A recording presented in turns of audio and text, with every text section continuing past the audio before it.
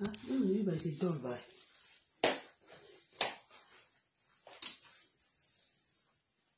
Oh, doll.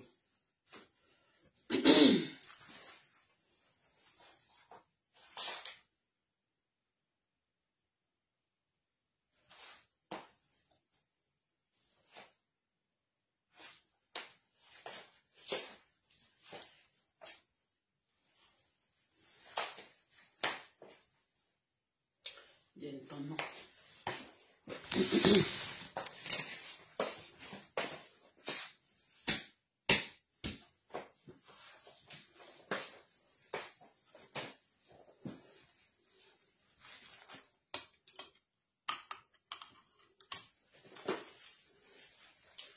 C'est medication.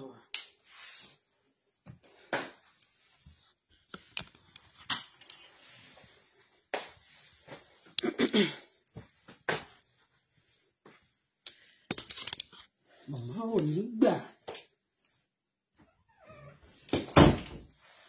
Bàbá ò ní gbà ló máa lọ ṣe mọ́.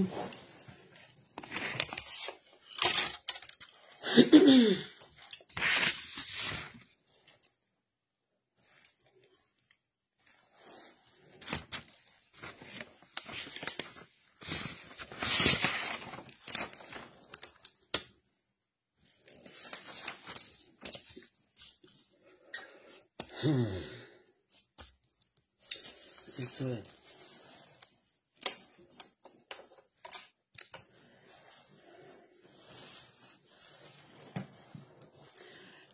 Gbogbo ọ̀tá alẹ́ ní ìmádẹ́yìn lójú ẹ̀mí mi ẹ ó pokùnso. Gbogbo ọ̀tá mo fi àkókò àti sáà ìgbàdúrà. Alẹ́ ní ìmádẹ́yìn o lójú ẹ̀mí mi ẹ ó pokùnso. Gbogbo ọ̀tá tẹ́ ń lé mi tẹ́lẹ̀ ní dẹ̀yìn o lójú ẹ̀mí mi ẹ ó pokùnso.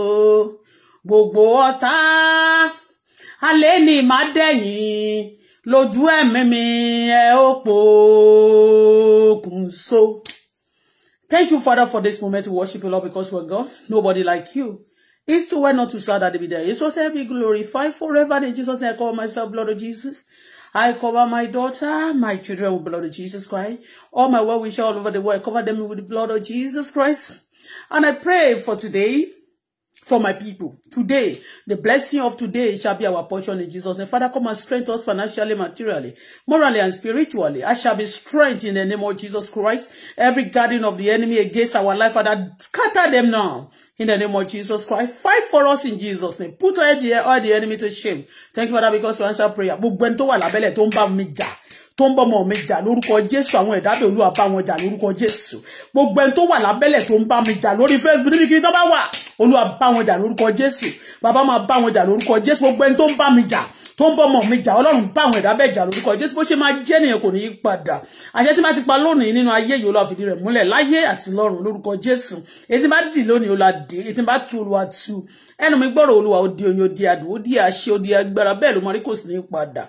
Jésù agbára wa Ọlọ́run ọ̀rọ̀ tá fẹ́ sọ lónìí tìrẹ ni gbẹ́nu mi sọ̀rọ̀ jẹ́ kí ọ̀rọ̀ náà kò ní ìtumọ̀ létí gbogbo ẹni tó bá gbọ́ make this let that be solution. Gbogbo àṣírí ìkọ̀kọ̀ tí àwọn ènìyàn ò fẹ́ kó tú, gbogbo àṣírí ìkọ̀kọ̀, gbogbo àṣírí àwọn ẹni bìnrin ọ̀run tú o bẹ́ẹ̀ lórí. Èyí tí mo fẹ́ sọ lónìí ẹni tó bá lò máa bá mi jà torí eléyìí Ọlọ́run bá jà, bá gbogbo wọn jà lórúkọ Jésù. Ẹni tó bá lò máa bá mi jà Olúwa bá jà. Ẹni tó bá lò máa bọ́ ọmọ mi jà Ọlọ́run bẹ́ẹ̀ dá bẹ́ẹ̀ jà. Ẹni tó bá lò máa bá iṣẹ́ òwò gógó mi jà Ọlọ́run bẹ́ẹ̀ dá bẹ́ẹ̀ jà. Gbogbo àwọn tó ti bá mi jà lọ́jọ́ tó ti pẹ́ olùgbèjà ọmọ òrukàn o. Ọ̀gbàgbà tí ń gba láìlẹ́ni kankan o. Olúwa gbà mí lẹ̀ o, kó sì ṣe ogun fún mi, kó jà fún mi. Jà fún mi níwájú àti lẹ́yìn lọ́tùn àti lósì. Jà fún ọmọ mi náà, jà fáwọn olólùfẹ́ mi. Bó ṣe máa rí nìyẹn òkú sí ní padà. Thank you, Father. You answer prayer. In Jesus' wonderful name I pray. Amen. Ẹ káàbọ̀ sí bí. Ààrẹ nìkankan ṣé ẹ tún ti bẹ̀rẹ̀ orí burúkú tún ti bẹ̀rẹ̀ sí àwọn ẹlòmíì. Ẹ má bínú o.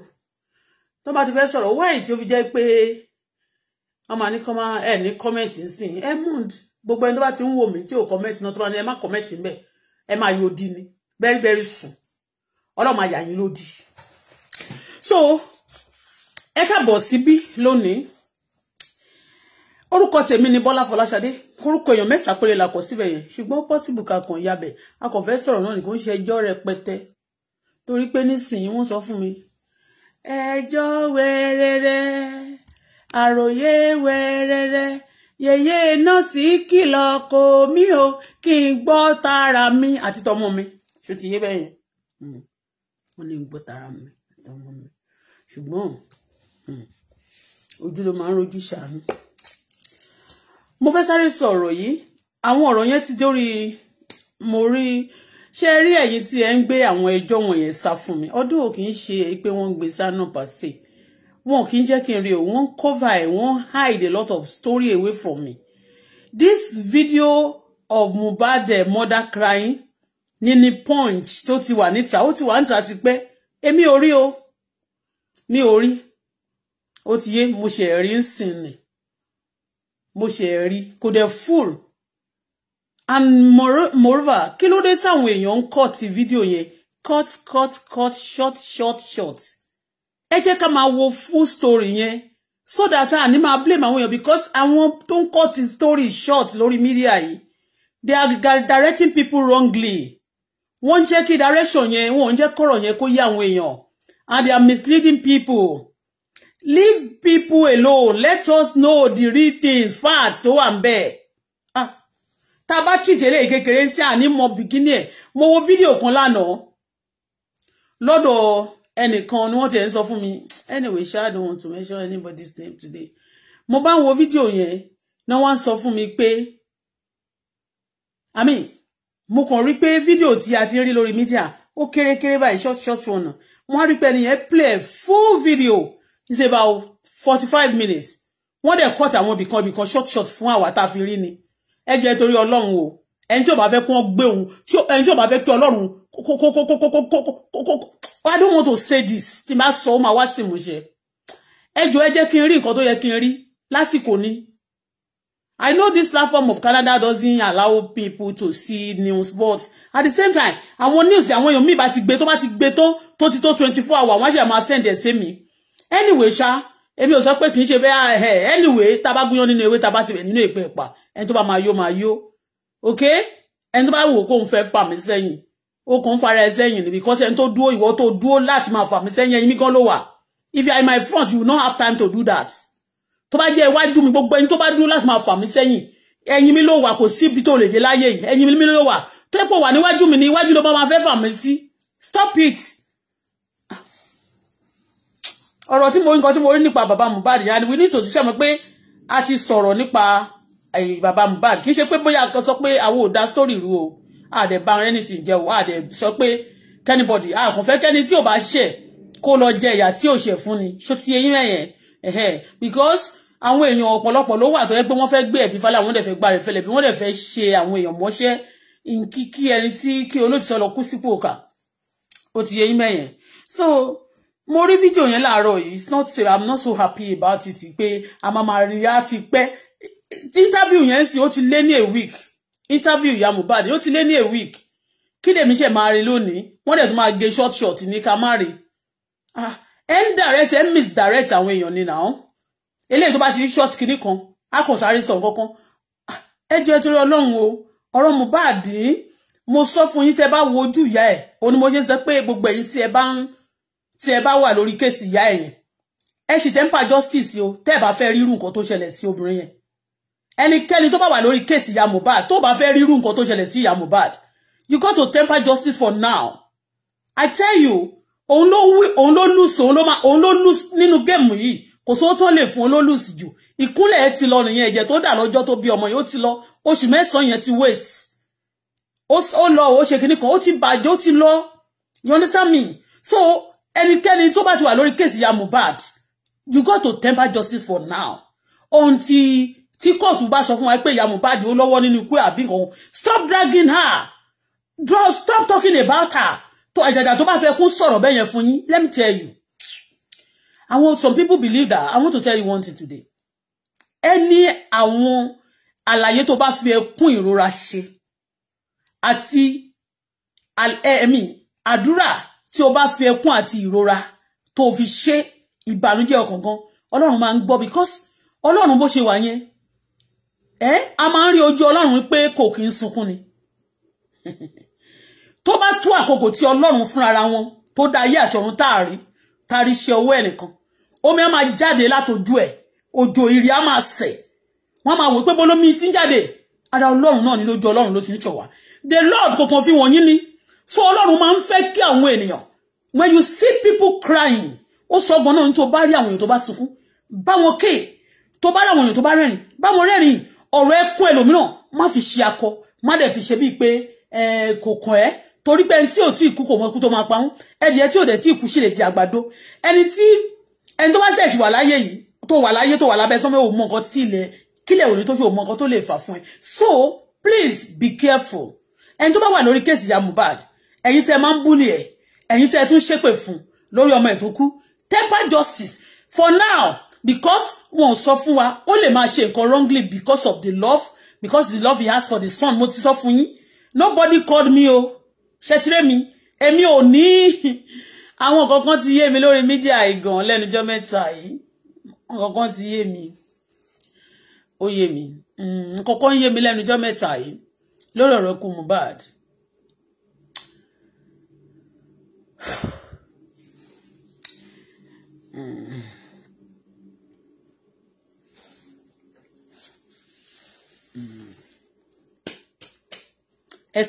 temper justice náà lórí ọ̀rọ̀ ìyá Mohbad mi ò sọ pé kẹ́ máa sọ̀rọ̀ kíní o ìyá Mohbad gbogbo ohun tó bá kù nínú ẹ̀ pátá tí o bá ti fi ń pamọ́ tẹ́lẹ̀ torí mo mọ̀ pé all of you have a secret in the beginning kò ṣe pé bóyá ìwọ ló pọmọ o bọ̀ lára tí mo gbọ́ láàárọ̀ yìí it surprised me bí mo ṣe rí lẹ́ẹ̀kan it baffles me and kò dẹ̀ kúrò o but táwọn èèyàn bá máa sọ sí ó lọ́ọ̀fù ẹ̀ ní ó lọ́ọ̀fù jòsí ó lọ́ọ̀fù ọkọ ẹ̀ ní ó lọ́ọ̀fù kìíní kan ní ó lọ́ọ̀fù ìgbádá ní ó lọ́ọ̀fù àwo ní thank God pé kúkú sọ pé báàjẹ́ babaláwo lè ló fẹ́ ẹ ṣáà gbọ́ pé ló wà lọ́kọ ọkùnrin náà sì wà lọ́wọ́ bó ṣe wà yẹn ó máa rí sáìsì ẹ̀ ó ti yé kò lẹ̀ sí nǹkan kan tó ṣe bàbàrà nínú jòsí náà tí wọ́n ṣe ṣó ti yé yín mi ò dẹ̀ sọ pé mo come fún bàbá Mohbad but bàbá Mohbad ní either gbogbo any story táwọn èèyàn bá fẹ́ sọ but DNA is compulsory a sọ pé DNA ò compulsory a lè sọ pé kó má ṣe DNA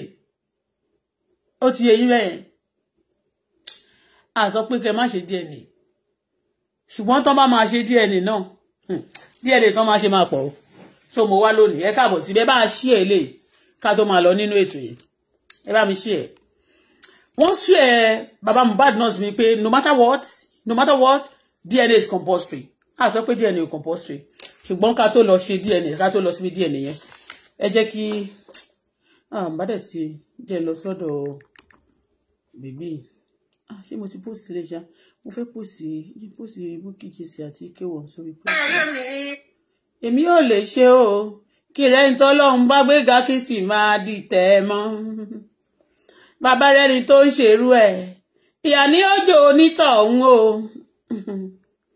Bukky jẹ́ ń bàtà yìí o Bukky tẹ́ ń bàtà yóò yẹ ò lè jẹ́ K1 àti Bukky gan ní àwọn ibìkan gan ẹ̀yin gan máa lose so ẹ̀yin gan ẹ lọ ṣẹ lọ dúró náà ẹ lọ sinmi ẹ̀dọ̀ this is lovely jẹ́ kí n jó sí orí K1 tó kọ fún Jesse mo fẹ́ bá Bukky jó Bukky olórúkọ ọmọ mi bọ́tọ́ mú tèmi bó ṣe wà yóò very quiet and gentle intelligent very quiet girl and Bukky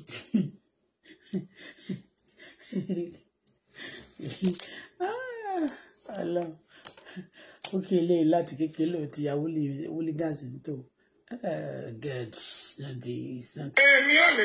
jẹ́ ká kọ́kọ́ gbọ́ jẹ́ agbóhùn wá sí ẹjẹ́ akọrin ẹjẹ́ ẹgbẹ́ gbogbo rẹ̀ ẹjọ́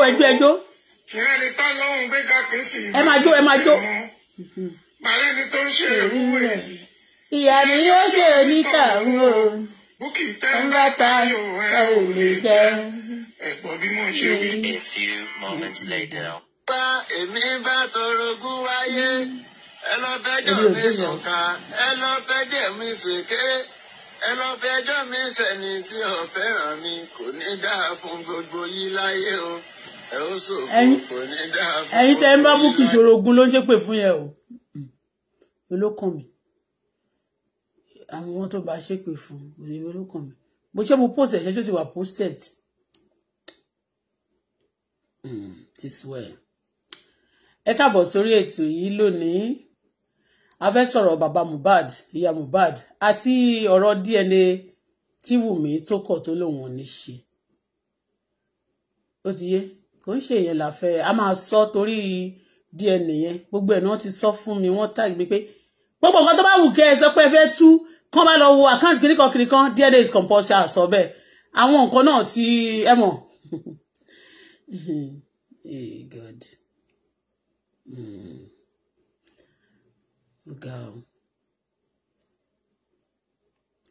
okay mo ti fi síbẹ̀ bí ṣe ṣe rí mi irú bẹ́ẹ̀ tó lé.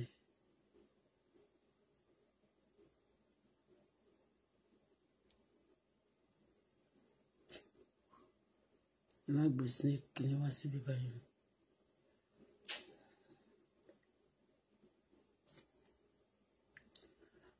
mo ń bọ̀ ẹ má bínú o àkọ́kọ́ fẹ́ bẹ̀rẹ̀ nípa DNA test ṣé ti yín Ọlọ́run lẹ́ǹkan sí a máa dúpẹ́ o àwọn ọmọ tí wọ́n ní wọ́n jí gbé láti ìlú Kaduna wọn náà ti kó wọn padà láì gbowó ẹ ṣé o àwọn tó bá kù Ọlọ́run bá wa gbà wọ́n lẹ́ o àwọn tó sì ń kó wọn náà tí wọ́n ní wọn ní ronú padà láti máa kọ́ ọmọ ọmọ lọ́mọ láti máa da orílẹ̀-èdè wa dúró ẹlẹ́dàá ṣẹ̀dá bá a finish wọn dà nínú oṣù àwẹ̀ yìí o má jọ ṣe àwẹ̀ tó ń bọ̀ bẹ́ẹ̀ ló máa rí kò ní padà Jésù Olúwa wa àmín.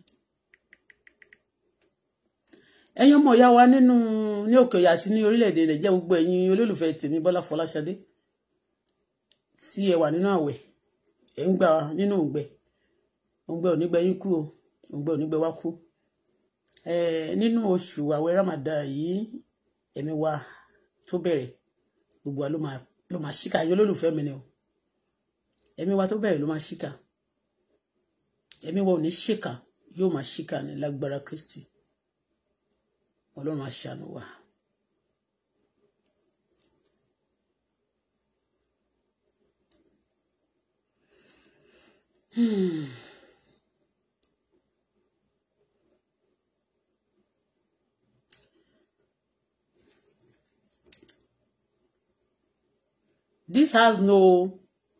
This actually has no volume. Okay? I'm taking it. I want to show you this from Mohbad's Bukky Jese's platform. Okay? I want to show you, please. Ọ̀rọ̀ pọ̀ nínú ìwé kọ́bọ̀ ṣùgbọ́n kì í ṣe èyí tó pé ara ìwé kọ́bọ̀ ní cheap price ká ṣe bẹ́ẹ̀ níbẹ̀ ó ti yé bẹ́ẹ̀ I might make use of ṣẹ́tìrì. Nínú ṣẹ́tìrì ojú Mohbad ṣẹ́tìrì rest in peace rest in peace rest in peace ṣe rí ojú pram boy níbí báyìí tó jọ ń ṣe fídíò you understand so before the time why is the prime boy ṣe ti yé yín mẹ́rin ó ti release kìíní lately ó release all this video coming out now definitely you know that video is from prime boy you see this video is from prime boy because òun àti Mohbad ló jọ wà lórí chat yìí tó jẹ́ pé ó ń fi Mohbad ń give testimony telling him pé òun rà lé according to what Bukky wrote here let me then we'll write out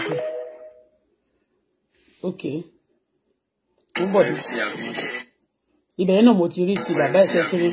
Second question I want to address the internet. Sir, for a long time now, there have been the whole world have been telling Wumi, Mohbad's wife, to get the DNA done, but seems she doesn't want to do it. So I don't know, sir. Like, what do you see about that? Sir, under Moss, he's going to do it because. Okay, nínú ilé Mohbad yẹn ẹ máa rí pé there is camera but because I am used to camera before I love camera I have how many camera mo ní nínú ilé mi 16 I have 16 cameras 16 yeah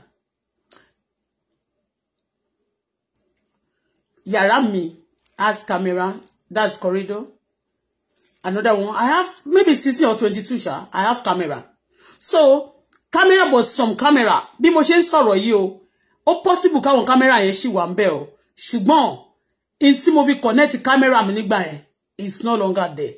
You know when you have camera and it's not connected, somebody can fix camera. Àwọn ilé mi wà tó pé tó bá ti kọtán, wọ́n máa fi camera sí automatic. So, ẹni tó bá wá tó fẹ́ lo bẹ̀rẹ̀ ló máa wá install ẹ̀. Ó ti yé mẹ́yẹn. Wọ́n wá connect ẹ̀. Kì í ṣe pé install. Kì í ṣe installation. English is wrong. Wọ́n wá connect ẹ̀. They will install it automatic into every home. Those people used to it. So, but later, wọ́n wá connect ẹ̀. Ìwọ tó bá wá fẹ́ ṣe wá activate ẹ̀. So ti rẹ̀. Ilé Mohbad yẹn ó ní camera.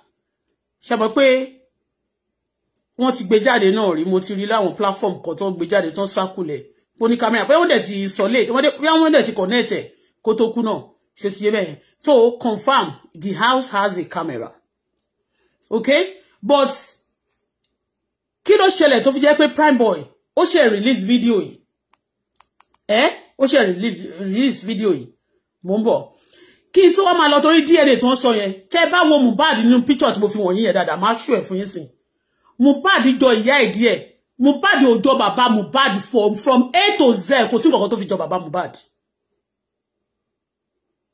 Bàbá Mohbad, ọmọ tó pè ní Mohbad ní ìlérí Olúwa yẹn kò jọ bàbá ẹ̀ for anything. Mo máa cut video ẹ̀ yìí. Ẹ gbé video bàbá ẹ̀ papọ̀. Imú bàbá ẹ̀ bó ṣe rí rèé.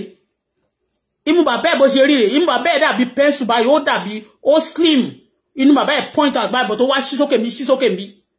Imú Mohbad ṣe ló round tó wá ní ìwò kéékèèké. Imú Mohbad kò ṣe ló rí torí rubutu. Kò tí ẹlẹ̀ mọ́lẹ̀ ó wá sókè báyìí, ó rí rubutu báyìí, ó wá níwò díẹ̀díẹ̀ imú bàbá Mohbad. Wọ́n ò jọra wọn. And Mohbad ní round face. Bàbá Mohbad ní oblong face. Bàbá Mohbad ní oblong face. Mohbad fúnra rẹ̀ ní round face. Tẹ́ bá wo face Mohbad. Tẹ́ bá wo face Mohbad. Face Mohbad ni wọ́n fẹ́ jọ face. Má jẹ́ dárúkọ. Ó fẹ́ jọ face. Round face shaloni, má jẹ́ fi joke sí ní bá dárúkọ ẹni yára bí joke. Ṣé ti yé yín? Ìyá Mohbad no mo tún wo ìyá Mohbad mo ń bọ̀ o. Ẹ jẹ́ àwo ojú Mohbad ńsìn. Ẹ jẹ́ àwo dáadáa. Ká fojú bàbá ẹ̀ sí. Ẹ wò ẹ̀yin tẹ́ bá lójú inú.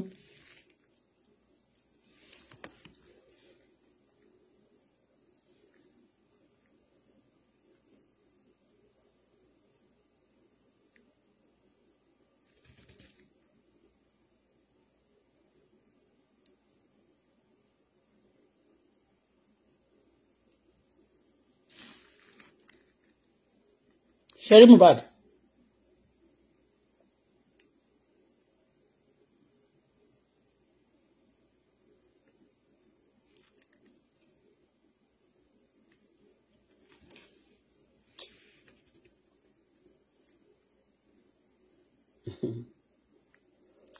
Now, He's gonna do it. I will do Baba Mohbad. That is exactly what we believe. The burial of Sherry ojú Baba Mohbad. that's one of the points. Sherry Mohbad ni. It's needed. Sherry Mohbad. I just assumed that boy. Sherry Baba Mohbad. Without the results. So I have to wait for the results.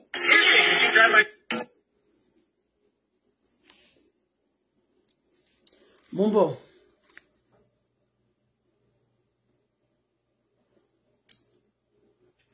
This was a video Mohbad did with the Prime Boy before he's dismissed, showing him his new acquired house, which is the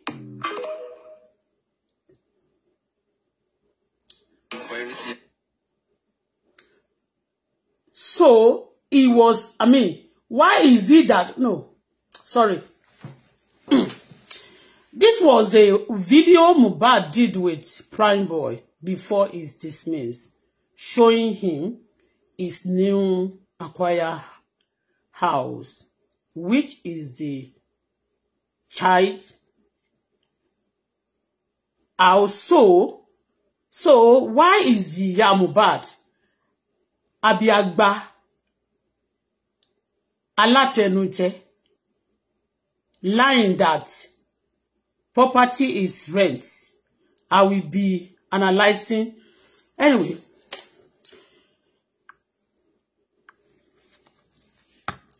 one thing tí mo fẹ́ sọ fún yín ni pé I'm not saying Mohbad ó ra lẹ́yìn àbí kò ra lé. Ṣó ti yé yín? A lot of celebrities, they do rent. Òun kọ́ ni ìkan nínú àwọn tó wà ní celebrity kan sọ pé ẹnìkan ra ilé, àbò rent ilé, ó dẹ̀ lọ sọ fún àwọn èèyàn pé ó ra lé. They do it. They do it. People do. Wọ́n máa ń ṣe kí ni wọ́n ń porúkọ ẹ̀. Wọ́n máa ń ṣe fake life. Ṣó ti yé yín mẹ́rin? To make themselves okay pé àwọn náà ṣe kí ni they are achieving. I'm not saying pé kò ra lé o. Mi ò sọ pé nǹkan ló nílé o. I'm not saying pé nǹkan ló nílé o. Ó possible kó ló nílé o. Ó ti yé bẹ́ẹ̀. Ìgbà tó ra lé yẹn, kí ló dé tí bàbá ẹ̀, ṣé bàbá ẹ̀ ò mọ̀ nígbà tó ti lè sọ fún prime boy? Ṣé bàbá ẹ̀ ò ní mọ̀ ipò ra lé? Anyway, kì í ṣọ̀rọ̀ lé mo fẹ́ sọ. Ẹni ilé, ọ̀rọ̀ ilé kọ́ là ń sọ, àwọn ọjà fúnlé, wọ́n bá gbé fẹ́ anybody. Kò sí tó kàn wá pẹ̀lú yẹn. But ilé ní kámẹ́rà. Now, nígbà tí wọ́n sọ pé wọ́n máa lọ ṣe, ẹ mọ̀ rísì tí mo sọ pé bàbá Mohbad fúnra rẹ̀ pé kò jọ bàbá ẹ̀. Bóyá torí pé bàbá Mohbad ò kú ńgbà yẹn, nígbà tí wọ́n ṣẹ̀ṣẹ̀ bí Mohbad, nígbà tí Mohbad ṣì wà kékeré. Bóyá kò kú, bóyá tó bá kú, bóyá rusin náà lè ṣẹlẹ̀. But àgbàdúrà ikú fún wọn o. Ìgbàdúrà ikú fún anybody o. Èmi náà ò dẹ̀ ní kú lọ́mọdé, èmi àtọmọ àtàwọn olólùfẹ́ mi. Ṣùgbọ́n mo ń sọ fún yín, tẹ́ bá wo Mohbad náà dáadáa, mo ti sọ rí bí eré o. Mo ti sọ rí kì í ṣe rọ́. From A to Z, Mohbad ògan, mo tún wá wo ìyá ẹ̀ dáadáa, ẹ jẹ́ ká tún lọ wojú ìyá ẹ̀. Sorry, ẹ jẹ́ á lọ wojú ìyá ẹ̀ now. Let's go to the mother. Now, ṣé rí pé mo po ojú bàbá àti ìyá ẹ̀ papọ̀. Ẹ jẹ́ á wá lọ wojú ìyá ẹ̀. Mi ò support Wumi o, mi ò support ẹni tó pa Mohbad o. Àwọn nǹkan tá kan ti sọ tẹ́lẹ̀ ni mo kàn padà sí o. Èmi ò dẹ̀ ṣe betrayal o. I'm just a true sayer. And àwọn nǹkan tí mo dẹ̀ rí, àwọn nǹkan kan tí mo rí nsìn, òun ló ń jẹ́ kí n máa sọ nǹkan tí mo sọ jáde. You understand what I mean? Because mo rí pé mo rí àwọn èèyàn tí ikú yẹn dùn dáadáa. Mo dẹ̀ rí àwọn èèyàn tó yẹ pé wọ́n kàn ṣáà wọ́n ń jà nítorí nǹkan tí wọ́n fẹ́ benefit. Kò dùn wọ́n.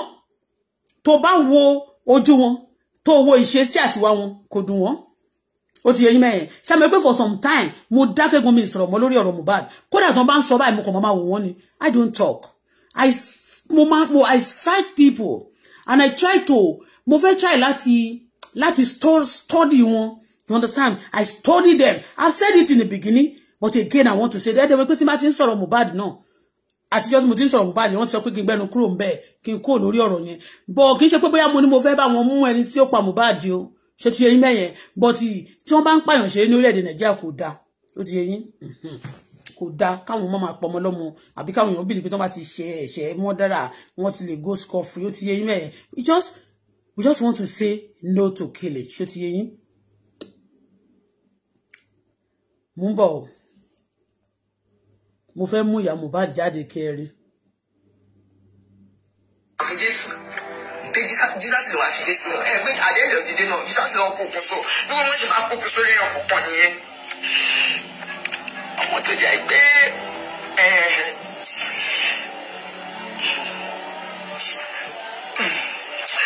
ọmọ ẹ ló jẹ́ pé òun ló máa ń gbèjà mi tí bàbá ẹ bá ti ń gbógun tì mí. Ó jọ ìyá ẹ̀ díẹ̀.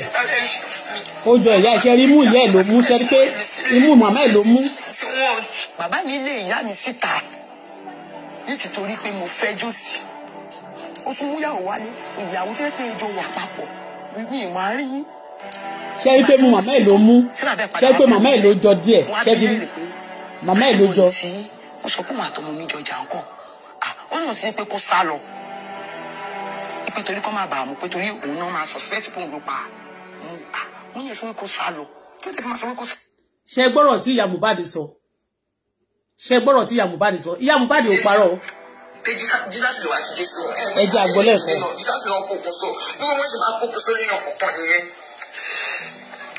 Ọmọ tó jẹ́ pé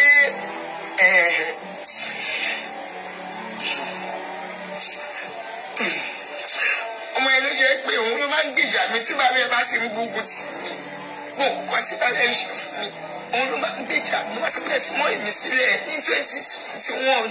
bàbá mi lé ìyá mi síta nítorí pé mo fẹ́ jòsì ó tún mú ìyàwó wálé ìyàwó tó yẹ pé ìjọ wà papọ̀ ní ìmọ̀ àárín ìgbà tí wọ́n sí tán tí bàbá ẹ padà wá bá mi nílé wọ́n á bí léèrè pé prime boy tí ó sọ pé màá tọmọ mi jọjà ńkọ́ ó yàn sí pé kó sá lọ pé torí kọ́ máa bà á mú pé torí òun náà máa suspect kó ń lò pa ó yàn sí pé kó sá lọ kí ló máa sọ pé kó sá lọ.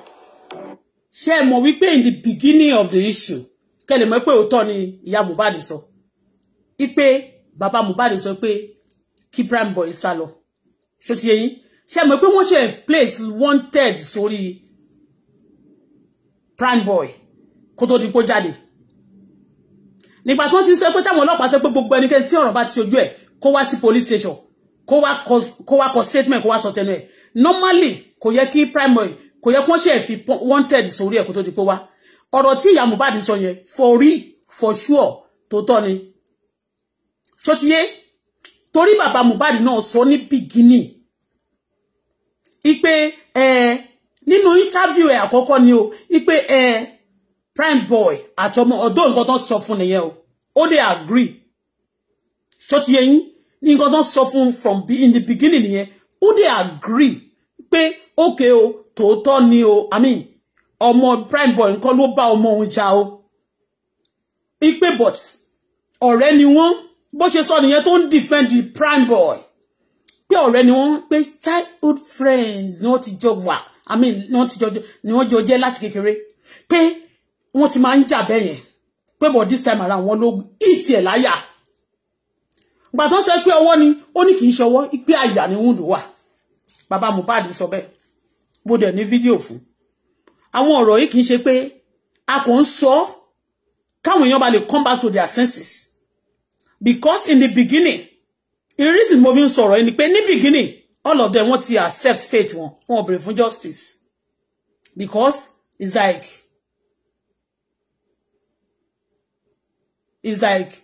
wọ́n mọ nǹkan tó ṣẹlẹ̀ sí ọmọ wọn yes òun náà ni prime boy ṣe jáde nígbà yẹn tó sọ pé nígbà tó ń interview táwọn TBC interview ẹ̀ tó sọ pé tó ní Wumi náà pé Wumi kí ló tí Wumi fẹ́ tó òun under the boss pé àbọ̀ kí ló dé tó fẹ́ tó òun nìkan go and check that video again ọ̀rọ̀ tó sọ nìyẹn o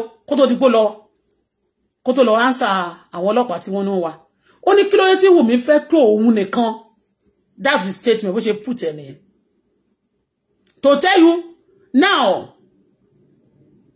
òun náà nígbà tó wá rí pé ó jáde ó wá rí pé òkè o kò yẹ bó ṣe wù kó rí bóyá òun gbèjà Wumi ni o kò dẹ̀ wá yẹ kí Wumi kó tó òun nìkan náà kí ló tó jẹ́ pé òun nìkan ló fẹ́ tó òun náà boss you understand me what I mean kí lóhun nìkan but ó yẹ kó cover òun náà nítorí pé ìjà ìlò òun gbé that's meaning wọ́n dẹ̀ sọ pé òkè òun àti ẹ̀ ni wọ́n jọjọ ń jà òun náà ti sọ pé òun àti Wumi ló jọ ní issue pé nígbà tó dẹ̀ ya òun wá dá sí ìyẹn wá gbà wọn fẹ́ gbà padà bó ṣe fẹ́ dọ̀jì ló wá lọ gbá mọ́tò bí wọ́n ṣe ṣe torí pé ní kéèsì ní beginning mo follow ẹ̀ because it pains me like I cry like a baby àwọn èèyàn gan tiẹ̀ ti sọ mí lẹ́nu pé ọ̀rọ̀ lọ́rọ̀ èmi á máa sunkún lé lórí bíi pé kínní mo wà very emotional because mi ò ń fẹ́ kí àwọn èèyàn ṣìkà fún yàn so when people are evil ó máa ń ṣe mí bákan ó máa ń gbomi lójú mi gan ṣe ti yé bẹ́ẹ̀ yẹn so it's a case ní beginning yẹn nísìnyí mo kàn mi ò lè dúró wo gbogbo ẹ̀ mọ́ nísìnyí torí pé àwọn èèyàn ti já sí láàrin wọ́n ti kọ́ọ̀tì fídíò wọ́n ti gbé fáwọn èèyàn àwọn èèyàn ti gbàgbé genesis ọ̀rọ̀ yẹn ṣe ti yé yín mẹ́yẹn but the genesis òun gangan ni foundation ọ̀rọ̀ kẹ̀dẹ̀rẹ́ first impression matters a lot ẹ dẹ̀ mọ̀ pé mo fi fídíò ìyá yẹn wọ̀nyí ọ̀dọ̀ mi ò fẹ́ wá fún ìyá Mohbad torí ó ti sunkún gan mo dẹ̀ mọ̀ pé ẹni tí ò ń ṣe ọmọ ẹ̀ gan ló kú àjàjà tó jẹ́ pé ọmọ yẹn gan kò tiẹ̀ wúlò fún kò tí ì ṣe nǹkan kan fún láyé ó yìí ṣe kíni ó yìí ń gbé ó yìí mísẹ̀ talkless of it tó jẹ́ pé olórí aṣọ ẹ̀ nìyẹn eyín ọ̀kan ẹ̀ wọ́n yọ dànù wọ́n já sí ìwòwò wọ́n wá fi ara ẹ̀ wọ́n tún wá fi po eérú wọ́n já òwò ẹ̀ wọ́n jábọ́ kì í ṣe pé wọ́n yín tó ń ṣe fún nìyẹn so she will continue to cry till she die. It happened to my grandfather. Nígbà tí bàbá mi kú, olórí aṣọ ẹ̀ nìyẹn. Ó lẹ́gbọ̀n ó lábúrò ṣùgbọ́n ẹni tó lówó jù nìyẹn. Nígbà tó tún máa tó bí sometime. Wọ́n tún kọ lẹ́yìn ọ̀kan kejì. Ẹni tó tún wà okay a little bit. Because of that my daddy, bàbá mi ò kúrò nínú òkùnkùn.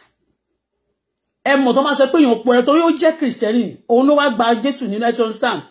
Ó lọ sí kátó ló gbé ṣọ́ọ̀ṣì wá sí inú odi nínú ilé wa. You understand? So, ó ju ara ẹ̀ sínú ẹrú, ó ju ara ẹ̀ sínú òkùnkùn. Kí má bá sọ̀rọ̀ mọ́.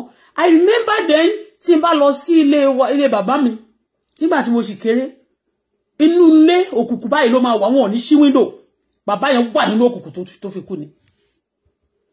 Because ó sad. Ó lóun ò fẹ́ rí ìta mọ́. Pé toró dàbí ọ̀sán òun di òkùnkùn. So mo mọ̀ nǹkan tí ìyá Mohbad máa feel. Ẹ̀yin tí irú ẹ̀ tẹ́ẹ̀dẹ̀ sọ̀yànnù ní of recent àbí tẹ́ẹ̀ jẹ́ ọ̀dájú ènìyàn. It may not mean anything to you, but it means something to me. Ṣó ti yé yín? A dẹ̀ bá ọ̀rọ̀ yìí bọ̀ látilẹ̀. But you get to some stage. Reason why a lot of people are confused because they send confusion to their midst. Baba Mohbad and Iya Mohbad, and the moment the family are no longer together, everything dàrú. Everything wá bẹ̀rẹ̀, everybody wá ní way tí wọn. Àwọn some people wá fẹ́ bẹ̀rẹ̀ sí yọ ara wọn. Wọ́n wá bẹ̀rẹ̀ sí direct. Ẹ mọ̀ tẹ́ bá sọ pé payback àbí revenge, òun ni prime boy ṣe fún Wumi. Ṣé ti yín? Like in the beginning, ó wá jẹ́ kí àwọn nǹkan kò oríṣiríṣi nígbà tó wá di lọ́rọ̀ owó dé. Baba Wumi, Baba Mohbad bá máa actually béèrè fún owó gan. Ẹ bá máa ti even béèrè fún DNA test. But because àwọn tó kòṣì Wumi, wọ́n kòṣì Wumi wrongly. Láti sọ pé okay gbogbo nǹkan tó wá nìyẹn o. Òun nìkan ló fẹ́ jẹ́ ọmọ ẹ̀ ló fi sílẹ̀, ọmọ tó fi sílẹ̀, ọmọ tó fi sílẹ̀, ọmọ tó fi sílẹ̀. Meanwhile, it's like all of them they know the secrets. Yes. Ní beginning of the issue, ọmọ tó bá ti lọ ń sùta, tán ní tó máa dédé kúrò nílé. Ọdún Ọlọ́run dáríjì mí. Ọjọ́ kan bàbá ọmọ mi kó má nà mí mọ́, mi ti ẹ̀fẹ́ fi sọ eléyìí. Ọmọ mi ò dẹ̀ sí mi bá ń sìn, bá béèrè lọ́wọ́ ẹ̀. Mo kúrò nílé ní ọjọ́ yẹn. Because ìjà yẹn ńgbà tí ìjà yẹn mo kúrò nílé, I don't want to see him for like. I just feel like tó bá pé ọmọ mi pé kì í ṣe pé ọmọ mi sì kéré ó wà ní school àbí nǹkan. You understand me? Mo lọ sí hotel. Ibi tí à ń gbé yẹn à ń gbé ní ṣé Southgate ni à ń gbé ńgbà yẹn, Southgate. Ó wá ní hotel kan tó wà lẹ́gbẹ̀ẹ́ kò jìnnà sílé wa báyìí bí 5 minutes to my àbí 2 minutes to my house. Hotel yẹn wọ́n pè Formula 1. Mo lọ rent, mo kọ́kọ́ lọ sanwó a week sí hotel yẹn. Bí mo ṣe ń feel pain because bí n bá lọ sí hospital àbí bí n bá lọ sí kíní bẹ́ẹ̀ yẹn, it will cause him problem. And his family will be asking me that mo fọlọ́pàá mú ọmọ wọn. Ṣé ti yé yín mẹ́yẹn? Because South Africa, they are wọ́n máa ń gbé nǹkan wọn ń fẹ́ ti understand mẹ́yẹn tó bá ti lè dọ́dọ̀ ọlọ́pàá, you know. So anyway, ṣá. But tẹ́ ọ̀ bá lọ sóòtẹ́ kì í ṣe pé mo lọ bọ́kùnrin. But irú sẹ́ẹ̀tì tí àwọn Wùmí yẹn ń sìn kì í ṣe òun nìkan. Sẹ́ẹ̀tì aṣẹ́wó káwọn èèyàn máa àwọn táwọn èèyàn bá tí ọmọ Nàìjíríà bí Yorùbá especially tó bá ń bú àwọn èèyàn ní aṣẹ́wó. Ọmọ Yorùbá tó bá ń bú obìnrin ní aṣẹ́wó. Majority ọmọ Yorùbá má jẹ́ tún sọ ilé mi ìfẹ́ ṣẹ̀ sóbìnrin. Obìnrin ni mí ṣùgbọ́n tí bá sọ òótọ́ ọ̀rọ̀ nígbà mi ẹ má bínú ẹ kò rántí pé mi ò bá yín jà ẹ̀yin obìnrin tó bá tabá. But a lot of obìnrin Yorùbá ọ̀dọ̀ kìí ṣe Yorùbá nìkan ló máa ń ṣe kiri yẹn but tó ṣojú mi bí àwọn òde òní bó ṣe ń ṣe ń sìn they are not faithful. Women they are not faithful with their husband. Àwọn ọmọ òde òní wọn ò faithful pẹ̀lú ọkùnrin ọkọ wọn. It's like doing shit now is nothing. I'm not supporting rubbish. You get what I'm saying? And ṣe dem pé mo sọ̀rọ̀ pé mi o Mohbad àti bàbá ẹ̀ náà tí màá jẹ́ pé mo fẹ́ bẹ̀rẹ̀ torí mi ò fẹ́ sọ pé ọmọ yẹn imú ìyá ẹ̀ ṣe mọ̀ pé ìyá ẹ̀ ló jọ imú ìyá ẹ̀ kò dẹ̀ tún jọ ìyá ẹ̀ náà 100% but ẹ bá rí imú ìyá ẹ̀ ló jọ ó ti yé yín mẹ́rin in fact ìyá ẹ̀ ló jọ bọ́dì ìyá ẹ̀ gan ló mú tẹ́ bá wo bàbá Mohbad yẹn ìlérí olúwa kò jọ bàbá ẹ̀ lára ṣe rí pé imú wọn ó yàtọ̀ tẹ́ bá rọmọ mi sìn ẹ máa ti rí imú ẹ̀ báyìí in tí ò mú lára mi ó mú lára bàbá ẹ̀ kọ́lọ́ má jẹ́ ó fi kú kò ní kú lọ́mọdé kò dẹ̀ ní ṣe aláìgbọràn lágbára Kristi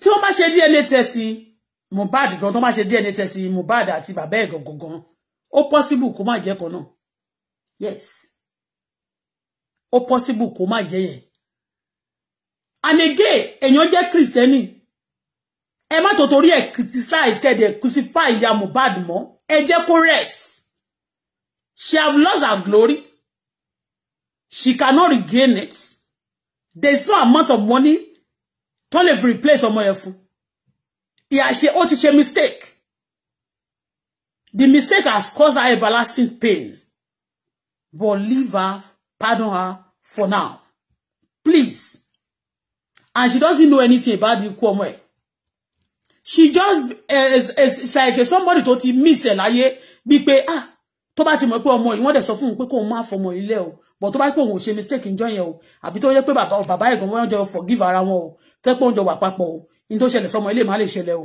kankan bẹ́ẹ̀ yẹn o you know so ó ti mọ̀ pé òun ṣe mistake gbogbo nǹkan tó wá ń sọ fún ìyá Mohbad she tried to abide to it not because of money pàápàá she ready to obey anybody that's why nígbà tó ọmọ ẹ sọ pé you have to come back to my father o wọ́n ní kíákíá ló fi ọkọ tó yẹ sẹ́ láti padà because ó ti rí pọ́ ọmọ òun iṣu òun náà ti wá jiná oúnjẹ yẹn ti dọ ọbẹ̀ yẹn gbogbo èlò yẹn gbogbo pẹ ó ti dọbẹ̀ now nítorí ọmọ yẹn bá sọ anybody bá sọ fún tó bá ti jẹ́ ní surround ọmọ yẹn he ready to obey anybody just to you know just to be partaker adam again nínú ayé ọmọ ẹ̀ àti pé ó please ọmọ ẹ̀ are you getting me so tẹ́ bá dẹ̀ wò ìjà wà nílẹ̀ gan a lot of people ló lè ṣe mistake yẹn tó bá jẹ́ pé Mohbad ò sọ pé kí bàbá nko dẹ̀ sẹ́ni tí ò ní ṣe èmi gan tí mi ò ń ṣe ọmọ in-laws mi wọ́n ti jà tipẹ́tipẹ́ tán ti separate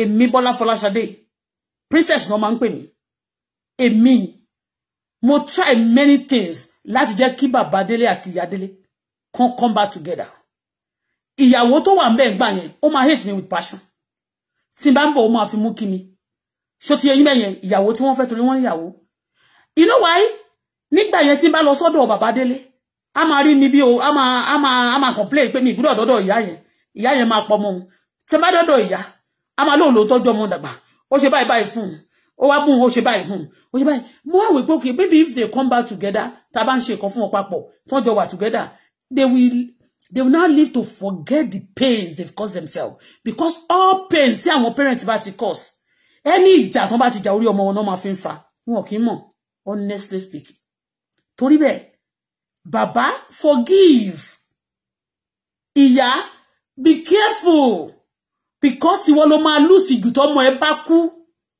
ìyá Mohbad ó lè má lè bímọ mọ́ nsìn kó ti wọ menopause tó bá tún wá bímọ gan àtọmọ tó bí sílẹ̀ kò sí tó máa dàgbà tó Mohbad bàbá Mohbad olóṣè fi ń pa ṣáyó tó níyàwó sílé tọmọ ẹ̀ kú ògo lé ẹ̀ kú ògo tọ́lọ̀ kọ́kọ́ fún láyé kú ó tún wá ṣe kíni ó tún wá ń ṣe bí ẹlẹ́gbẹ̀dé ló tó ń fi àwọn obìnrin ṣe cash cruise máa wú obìnrin tó wá ń lo òyìnbó máa fọwọ́ kó obìnrin káàkiri máa ṣe bí ipò obìnrin ni problem ẹ just want to step into the ikú ọmọ yẹn láti fi gòkè obìnrin pé òun lè bí ọmọ mi bọ́ wọ́n mọ yẹn ò lè dàbí Mohbad ọmọ tó bá dẹ̀ bí ń sì ní kò lè jèrè wọn wẹ́ à lè sọ ó bá pé tó bá jẹ́ pé ó fẹ́ dàbí Mètúsẹ́là ó lè jèrè wọn ṣó ti yé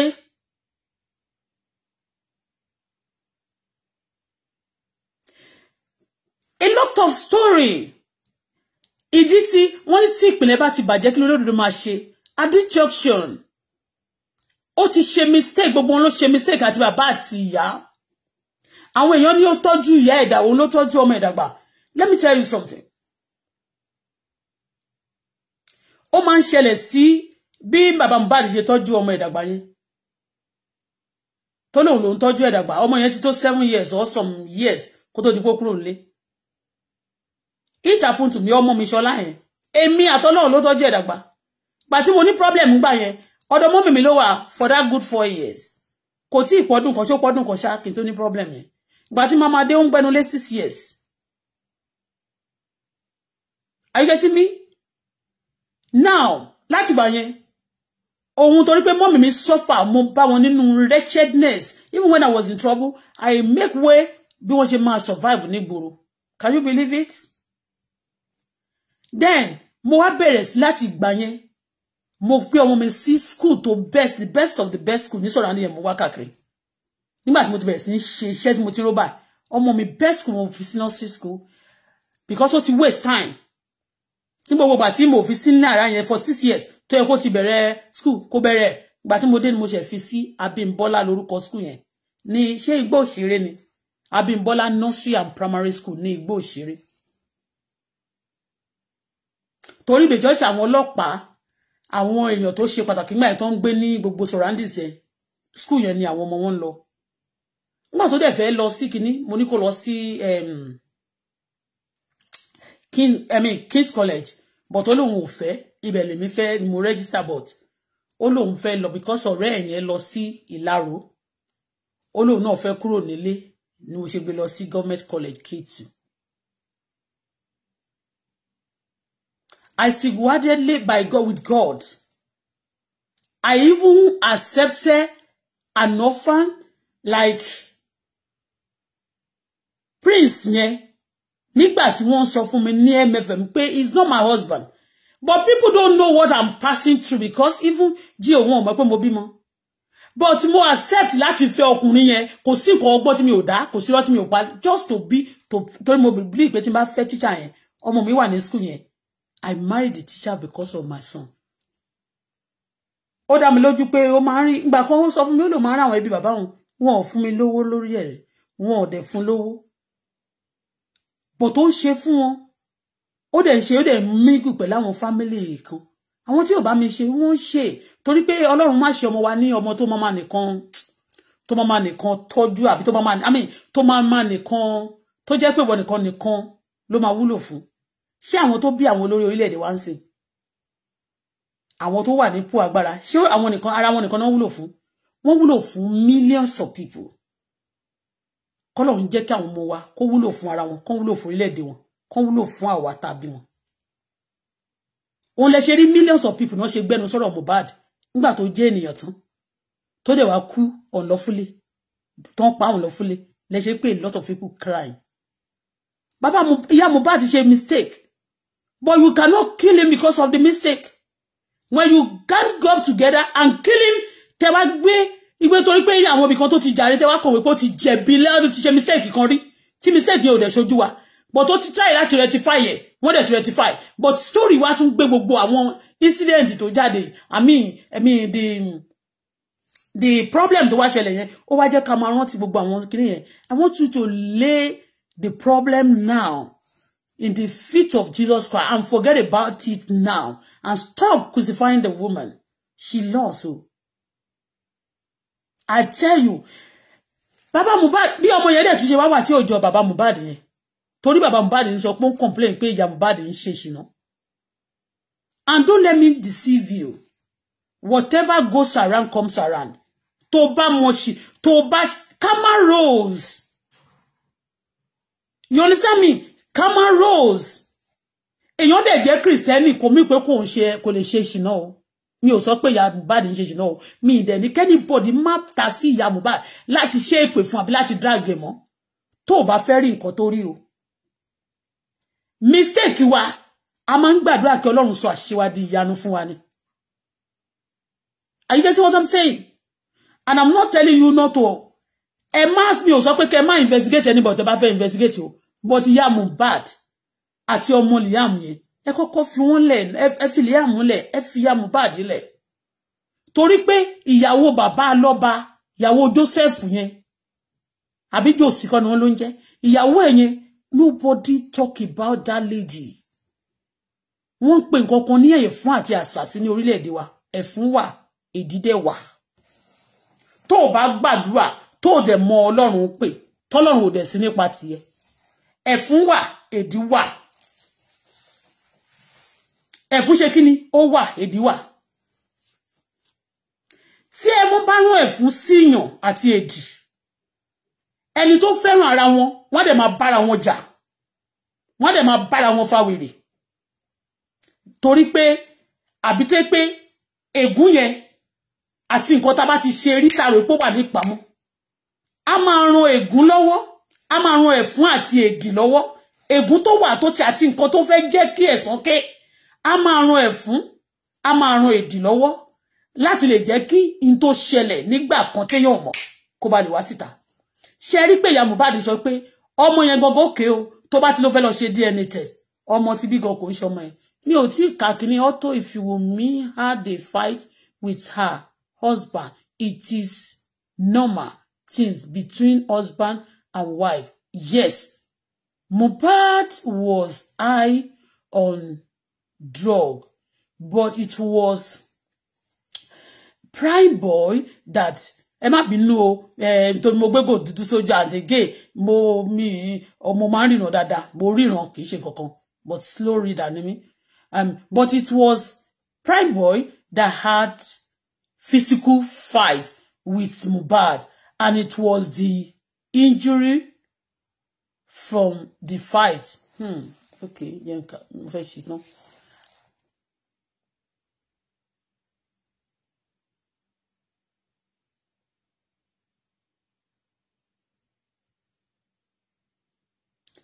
ẹ má bínú.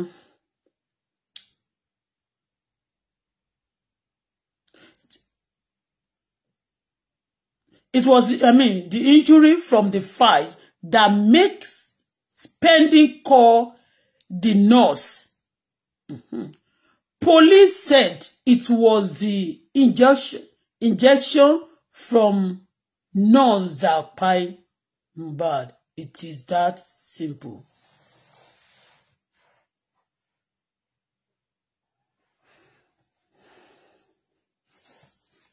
But we are still expecting, they said that we are still expecting, what do they call it? Autopsy. They said they are expecting autopsy. Let's wait for the autopsy. But a lot of people who need justice, but I noticed some people that actually want their husband to be dragged. Would they like àwọn obìnrin kan tí ọkọ wọn ṣèṣekúṣe náà wọ́n fẹ́ kàn bá wọn drag ọkọ wọn dáadáa lórí ọ̀rọ̀ Mohbad àti àwọn kan tó jẹ́ pé ọkọ wọn ṣe bí olórí burúkú ẹ má bínú wọ́n fẹ́ kàn bá wọn drag a máa pè wọn tí kàn wọn mo rí àwọn ọwọ́ bí mi ṣe ń wò káàkiri yẹn àwọn iṣẹ́ ti yẹ mo ń wò káàkiri mo ti wo gan mo ti wo oríṣiríṣi. But anyway, let's continue. Prime boy tick.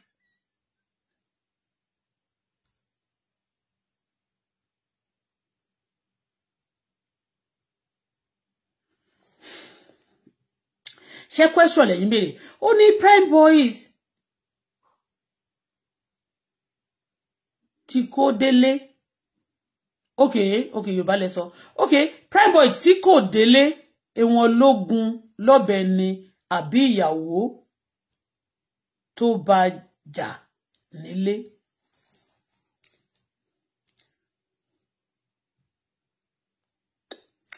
But wọ́n tí wọ́n yẹ́ mọ̀ pé oríṣiríṣi náà ti pa lórí platform yìí lórí platform yìí kọ́ lórí media kì í ṣe rọ́ oríṣiríṣi wọ́n ti speculate wọ́n ti carry a lot of rumor lórí ọ̀rọ̀ Mohbad níbi tí wọ́n sọ pé àpá wà láyà Mohbad ṣé ti yé yín mẹ́yẹn.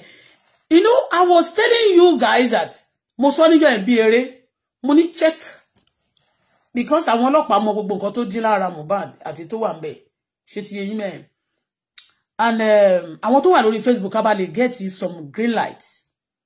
I said Bukky o mo ti ẹ̀ ń ṣeré ńjọ́ yẹn náà ẹ má bínú ẹni tí bá ti sọ̀rọ̀ tó dàbí funny things tó dàbí náà máa ń bú èmi náà gbà mí pé èmi náà tóbi mi ò tóbi bẹ́ẹ̀ yẹn náà honestly mo kàn mi ò tóbi àsì mo ti bá dẹ̀ tóbi ṣó ti yẹn yẹn Ọlọ́run ló fún mi Ọlọ́run ló dá mi bí mo ṣe wà so mo sọ níjọ́ mo ní Yèyé Kudi wà Nàìjíríà mo ní Bukky náà ní passport lọ́wọ́ mo ní ẹ bá wa wá wọ́n dẹ̀ sọ̀rọ̀ nípa Mohbad and they are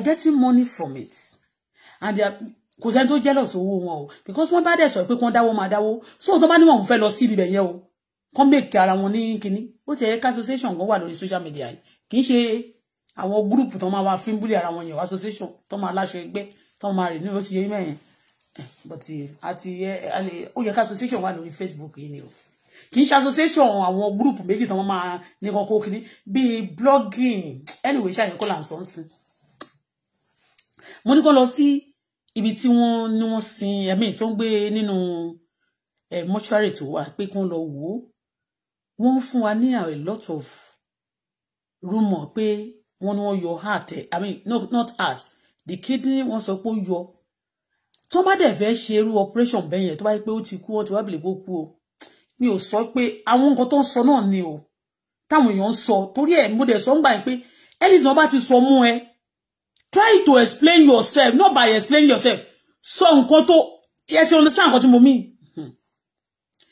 mo ní okay nísìnyí òkú yẹn wà ní mortuary ní kàn lọ gbé bàbá jáde níjọ́ yẹn wọ́n ti tag me nobody must go there I have to authorize it before they go there òkú ìjọba ó ti di òkú gbogbo àgbáyé òkú Mohbad because kì í ṣe bàbá àti ìyá ẹnìkan ló ń sọ̀rọ̀ sí look at bọ́n ṣe ń pe pípọ́n ṣiṣẹ́ ń gbé ní BBC ti gbé oríṣiríṣi newspaper Nàìjíríà ló ti gbé so ní abroad náà wọ́n gbé BBC ní CNN ó gbé ọ̀rọ̀ Mohbad CNN so kí lẹ fẹ́ sọ fún wa òkú yẹn kò ń ṣe òkú bàbá kì í ṣe òkú tó jẹ́ pé ó kẹ́ ọmọ bàbá Mohbad tó bá jẹ́ kọ̀mọ́nà mo sọ́rí láti pè wọ́n bẹ́ẹ̀ tí wọ́n jẹ́ ni wọ́n kì í ṣe bí wọ́n ṣe treat bẹ́ẹ̀ iṣẹ́ òun ni gbogbo èèyàn jókòó sí but these days wọ́n fẹ́ gbé kó ní international kó gbé kó ní interest tó wà tẹ́lẹ̀ wọ́n fẹ́ gbé síbì kan pé ibi tá bá ti darí ẹ̀ sí lábúdọ̀ everybody gbúdọ̀ darí síbẹ̀ anything tá bá ti sọ lórí ọ̀rọ̀ náà ní gbọ́ tó gbúdọ̀ jẹ́ nìyẹn no it's not like that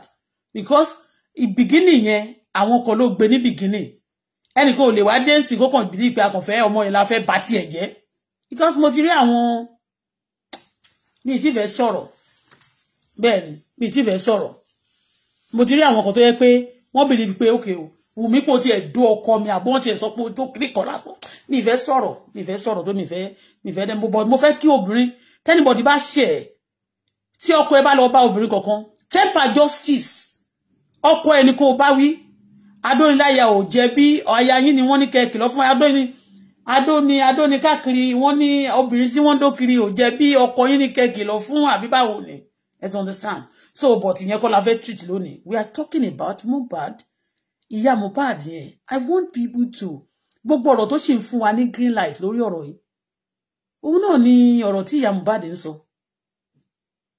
ṣó ti yé but they fought ó ti yé yín mẹ́yẹn ṣé ìyẹn gun ní nǹkan tó tọ́ in the beginning tí ìyá Mohbad sọ ìbàbá Mohbad ti sọ ní beginning o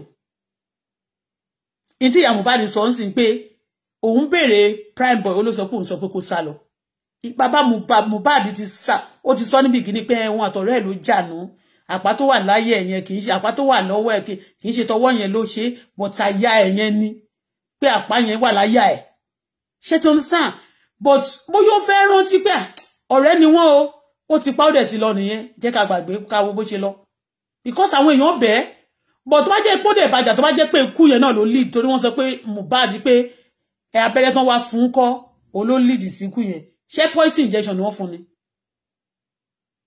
There's story and there's a lot of things that people want to cover up. Ìyá Mohbad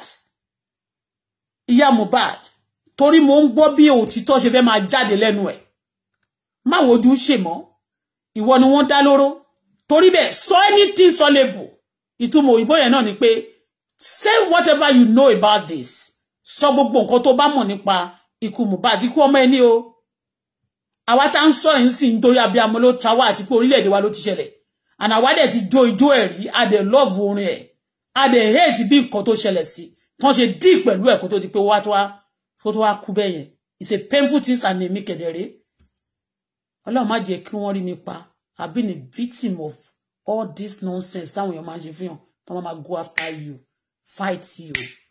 And at the end of everything, ẹni tó bá ṣe nǹkan gangan, wọ́n wá shift blame yẹn kó lórí ẹ̀. Wọ́n gbé síbòmíì ni. You understand what I mean? So say whatever you know. Into ko e ba ti sọ fún ẹ tẹ́lẹ̀ ṣá ti kú fọkàn sí, is no longer your husband. He will never come back to you. He will never marry you. Register your mind that Josio is Baba Omo ẹni. Is gone. It's not your husband any longer because ọmọ tó fẹ́ so yín pọ̀ padà. Wọ́n ti fi ẹ̀fún àti àṣàsí àti oríṣiríṣi nǹkan. Ọwọ́ ti dàpọ̀ mọ́ ọwọ́.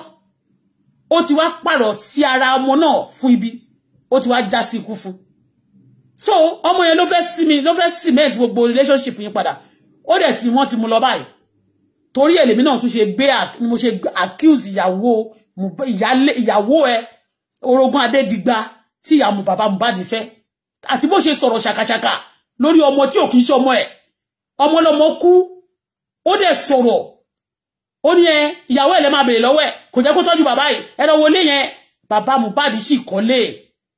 Bàbá Mohbad kọ́lé. Ilé ẹ̀ ló ń gbé, ilé yẹn lè má tóbi, ó dẹ̀ lè má sí láàrin Èkó. Ìkòròdú náà ló wà, Èkó náà ní Ìkòròdú. Ẹlòmíì wà tí ò nílé. Lára àwọn tó bí celebrate ní gbòòrò yìí. I tell you majority of them celebrate tó wà ń gbòòrò yẹn. Ìyá wọn ò nílé kò nẹ́rọ of recent tí Facebook dé tó di èébú. Láwọn èèyàn ṣe ń wá bọ́n ṣe máa place ìyá wọn síbi tó dáa. Tó bá débò mi tí ìyá ẹlòmíì ń gbé, àbá àbẹ̀ ẹlòmíì ń gbé. Kò ṣe é rí wọn nílẹ̀. Ilé mi rent ni wọ́n ń gbé. Mi ò sọ wípé mi ò ní kó má tọ́jú ẹ o.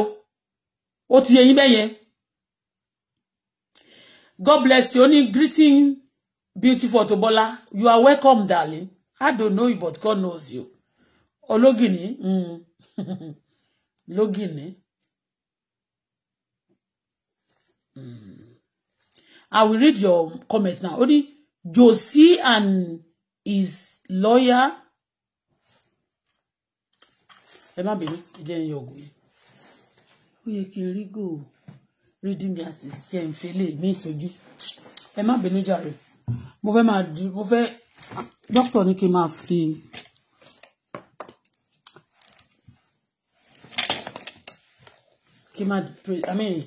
fún torí ojú ẹ̀yin tẹ́ bá ń súnmọ́ kámẹ́rà dáadáa torí ojú mi èmi máa ń súnmọ́ kámẹ́rà mo wà níwájú kámẹ́rà gọ̀gọ̀ ojú mi gọ̀gọ̀ ló wà ṣé ti yé tó bá jẹ́ distance ni mo gbé sí mo wá ń sọ̀rọ̀ tó yẹ pé wà ní distance it's okay but torí length ojú mi ojú anybody is good. Yeah. Only Josie and his lawyer recently visited the morgue, that's mortuary, to see Mohbad, and the lawyer in a press conference said that is no knife mark on Mohbad's body, that they don't know where the blogger are getting the information from. Now, a lot of people like what I said, I sense, I'm sorry to say this, I sense that Mohbad father defending some people. And I sense also everybody is very obvious that Mohbad mother defending Wumi and some his siblings and brother, children, the rest of our one like his family. You understand me? So Wumi defending some certain people, and also Baba Wumi defending some certain people. So what the lawyer said, I'm sorry to say this, I'm not sure until order tí ó bá relate mú Baba Mohbad. Because the accusation of that, people on the platform, ní orí black apps, blue apps, notice they pay money. It's accusation, that they pay money to Baba Mohbad. Irọ́ ni, òótọ́ ni. Wọ́n mo ṣe ní, tá bá ní kó investigate èèyàn náà kò ṣe pé láti bá ti ẹjẹ́ tó bá ti jẹ́ pé ò kì í ṣe èèyàn burúkú. Tó dẹ̀ pé nǹkan sọ fún ẹ, tán sọ yẹn irọ́ ni wọ́n pa. I give myself to investigation. I'm not, I do tell people I'm not afraid of, because in Timbatishi. So now you have a promotion, they should investigate, they should go and check and catch Baba Mohbad. A lot of people have said a lot of things. And that's Oronye, Oma Walori Google forever. And that's why some issue has to be treated. Don't just wave it, just neglect it. I don't let people just talk. But mo sọ̀rọ̀ níbí báyìí, àfi tó yẹ pé mo padà wá tí wọ́n fúnra mi sọ padà pé okay, well, I did this because of this. But tó bá kàn jẹ́ pé ó ti wà bẹ́ẹ̀ yẹn, anybody ò sọ lé tán kàn fẹ́ máa cancel ẹ̀. Ẹ má bínú, excuse me.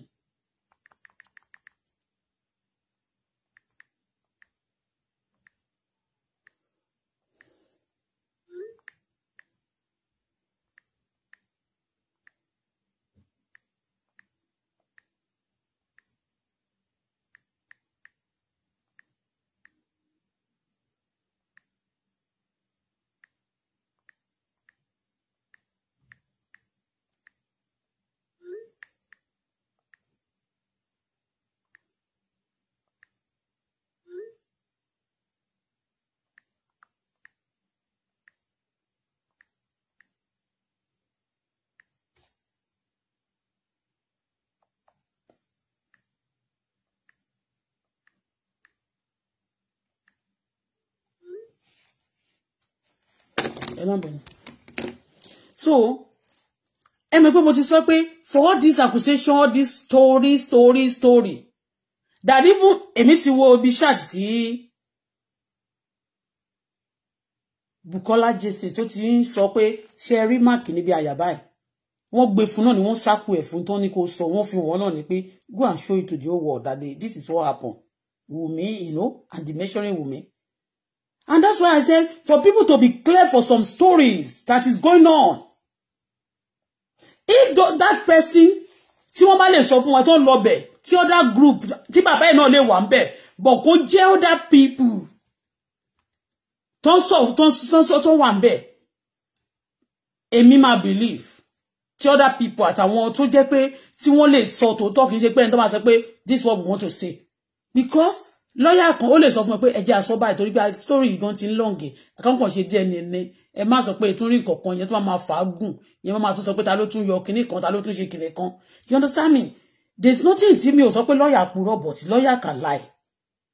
You understand? And again ẹni tí wọ́n ló lọ wò yẹn àwọn náà ti accused of that. Maybe you are not listening in the beginning, you are not aware of it. Àwọn náà ti accused in the beginning of the issue. So if we now come back to tell us that there is no sign of any knife, pé wọ́n shook ẹ̀, pé wọ́n yọ kidney, but Baba Mohbad lóhùn rí àpáláyà, ó dẹ̀ lóhùn rí ẹ̀jẹ̀ yẹn kò dẹ̀ ń ṣe rọ́, ṣùgbọ́n ó lè má jẹ́ ibi tí wọ́n ti ń jà ní ẹ̀jẹ̀ ti wá. You don't understand? People now, because ẹ̀jẹ̀ tó ń sọ yẹn wọ́n rò bóyá wọ́n gun ni. You don't know that wọ́n sọ wípé tó bá jẹ́ cultism náà ni wọ́n fi parí iṣẹ́. Bóyá wọ́n wá ṣe tó wọ́n fẹ́ bẹ̀rẹ̀ in tó sọ sọ wípé bẹ́ẹ̀ ṣe pé mi ìdárúkọ èèyàn sí, but wọ́n ti accuse Baba Mohbad on some things. So ti yé, and it has to be clear. Kí ló dé tó yẹ pé wọ́n fẹ́ clear ìkan, wọ́n fẹ́ clear ìkejì. Tó bá ti lè clear ìyẹn, tó sọ pé wọ́n ṣe orí DNA test ni wọ́n dúró lé báyìí o. Tí wọ́n dẹ̀ fẹ́ ká mọ̀ yẹn, some of ẹlẹ́dàá àwa kan máa fi cheated. Àwọn èèyàn tó gbérọ́lé lórí tó fọ́rọ́ mọ́ lórí tó kàn fọ́rọ́ mọ́ wa lórí tó kàn dààmú wa sọ́tún dààmú wa sósì. Then ẹlẹ́dàá wa máa bínú. Ṣó ti yé yín? Kẹ́lẹ́dàá wa má bàa bínú. They got to let us know. Tó bá ti mọ̀ tó yẹ pé ti DNA ni wọ́n ṣe. Kó jẹ́ káwọn èèyàn rí kíní yẹn. Ọlọ́run Elédùmarè ìbọn tó pẹ́ mi wà ní Nàìjíríà máa ní mo fẹ́ rí òkú ọmọ yẹn.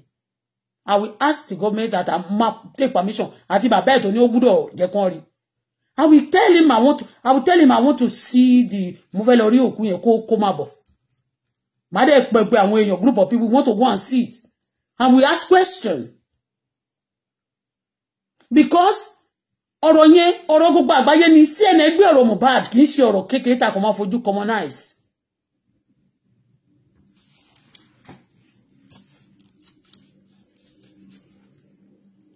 So Baba Mohbad believe because he's the one tó sọ pé òun kan kó lóní tó fi tọ́jú ọmọ yẹn. He now believe that he has only rights. He has only the only one that has right over the child. Because mama ẹ̀ ti ṣe mistake. Mama yẹn wọn kì í mú mama méjì yàtọ̀ sí pé tó ń bá pààrọ̀ ọmọ ní màsí. Wọn kì í mú mama méjì, wọ́n lè mú bàbá 10. Kọ́n suggest pé bàbá yìí ni bàbá ẹ̀. Kọ́n lọ ṣe DNA. Kó má bàmú, kọ́n sọ pé lè ní. Kó má bàmú. A máa ń rí gbogbo ẹ̀ lórí media. But ìyá tí wọ́n bá ti kúkú pààrọ̀ ọmọ ní màsí. Kò yá yẹn ò lè change. Tẹ́ bá dẹ̀ ti wo mú ìyá ẹ̀yìn, ẹ máa ti mọ̀ pé ó jọ ìyá ẹ̀ pẹ̀lú mú. Body ìyá ẹ̀ ló mú. Èmi máa ń wo èèyàn gan o. Ó ti yé yín bẹ́yẹn.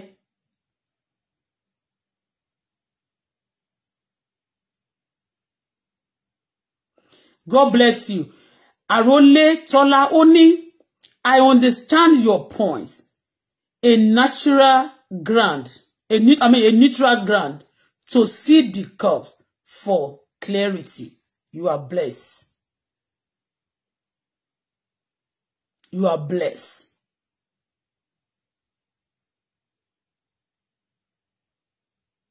Ṣé bàbá Mohbad fẹ́ sọ fún wa nígbà tó sọ pé òun ti rẹ́jẹ̀ yẹn?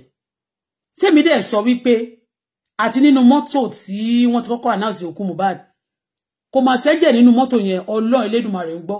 Ṣé nígbà tó délé lẹ́jẹ̀ ṣẹ̀ṣẹ̀ wà lẹ́yìn tó ti announce ìwọ ti kú nínú mọ́tò yẹn torí pé ọrùn ẹ̀gàn wọ́n tún sọ pé ọrùn ẹ̀ shake nínú mọ́tò. Very dark man ló kọ́kọ́ sọ pé can't you see that the neck of that boy move even when they announce that he's dead? Ẹ gbàgbé ó wà lórí ẹ lọ wo mi lè sọ pé original dark man yẹn black man bí kí ló ń jẹ́ black boy then sorry o bí mi ṣe bá perúkọ ẹ má bínú o.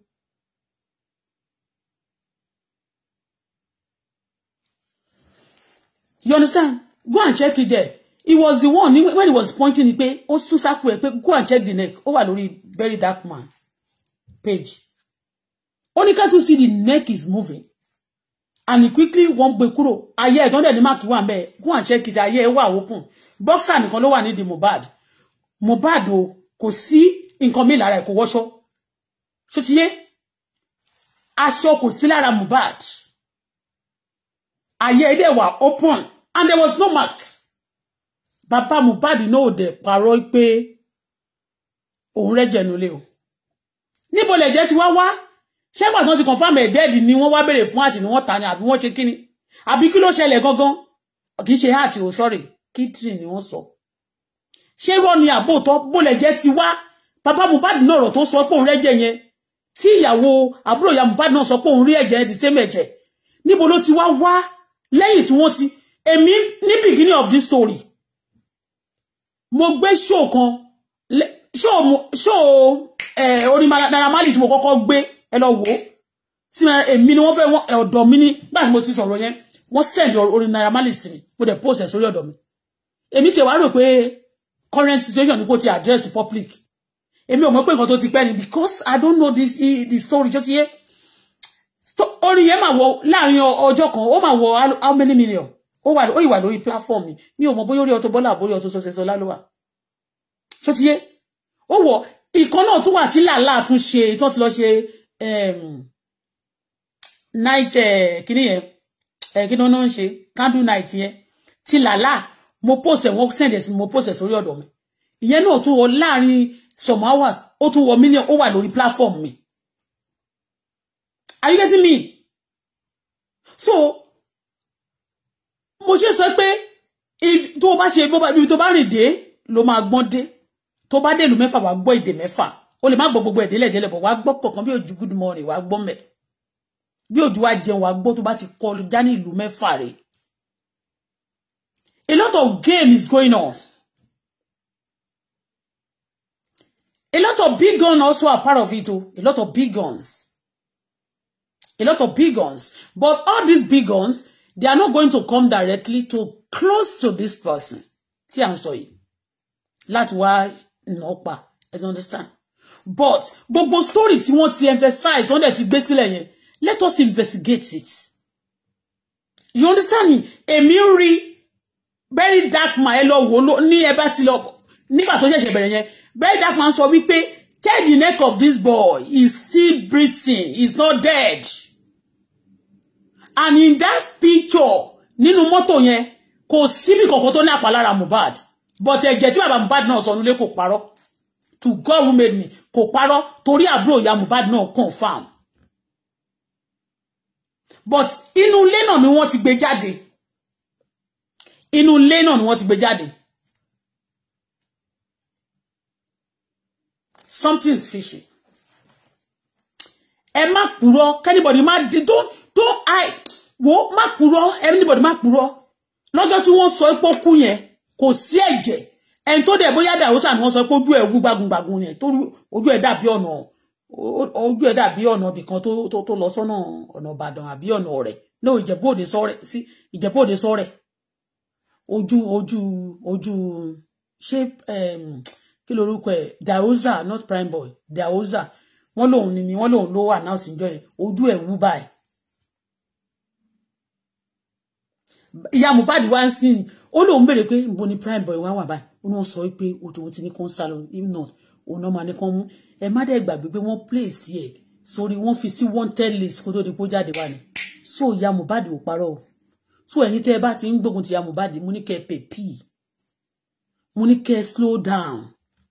When you don't follow the case from beginning, you will actually no matter bẹ̀rẹ̀ sí gbé àwọn story kan jáde tó gbé láti middle. Ó máa ṣe so Ọlọ́run o. Ọlọ́run Elédùmarè gbọ́. Bàbá Mohbad ò parọ́ pon rẹ́jẹ. Ẹ̀jẹ̀ ò dẹ̀ sí nínú mọ́tò tó ti announce pé Mohbad ti kú lákọ̀ọ́kọ́. Torí pé be mi ṣe gbé torí ngba tí very dark man ó máa ń gbéṣẹ́ yìí ló máa ń tètè gbéṣẹ́ yẹn ngba yẹn. Tèmi ṣe ti rí. Èmi ò ń gbé bọ̀bọ́ yẹn ni. Let me read what you are writing.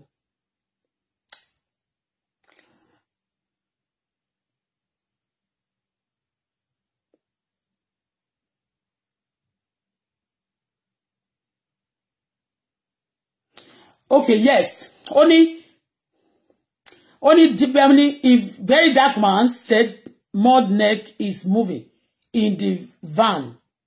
Nínú mọ́tò àti ẹ̀mọ̀ wọnú van, nínú that's in that car, yes, in the van. So is this not right to believe also when Iya Mohbad said Josie bury Mohbad alive? That is that is not dead when Josie bury him. Oh, possible. And that's why you can see that it was fresh when he woke up, when they exhumed his body. It was fresh. And it's over a week. You can see a lot of fresh blood. Okay? Josie also, it's not me that Josie, I'm not saying Josie is the one that killed him, but there's a reason for this. But now what is happening is that they want actually some people, because Josie himself was being denied from the police station and also being denied the death certificate given according to story. They say they have given the death certificate to Iyawo. This is Oku. Or they refused to drop the something. That she refused to drop the certificate, death certificate to the husband. To the father, so that they can put the boy in the mortuary. And maybe by the time he's in the mortuary, he will be very taji. Maybe it's a plan work also for people to say that Elosima iba you, so that kò ní lè jí mọ́.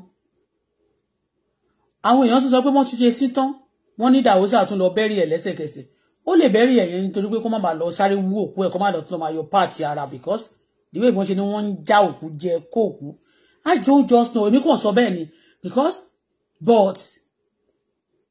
nígbà yẹn tó bá jẹ́ pé ọmọ yẹn lọ sí trance tó bá jẹ́ pé wọ́n gba lábẹ́rẹ́ anything can happen. Ṣé ti ṣe bẹ́ẹ̀ bọ̀ wọ́n sọ pé abẹ́rẹ́ yẹn àti wọ́n máa gbé dé ṣá. Autopsy àwọn tó wọ́n lọ́lọ́pàá sọ ńgbà yẹn pé wọ́n ní abẹ́rẹ́ tó ń fún ló kọ̀ sí ikú ẹ̀ but autopsy ò tí sọ bẹ́ẹ̀ ọlọ́pàá kàn ṣe assumption ṣì ní gbogbo ẹ̀ Let me read what you are writing. It's good to read. I mean to read and to reply you guys. And everything Josie said was to nail the widow. Iya Mohbad sister wanted to cash out.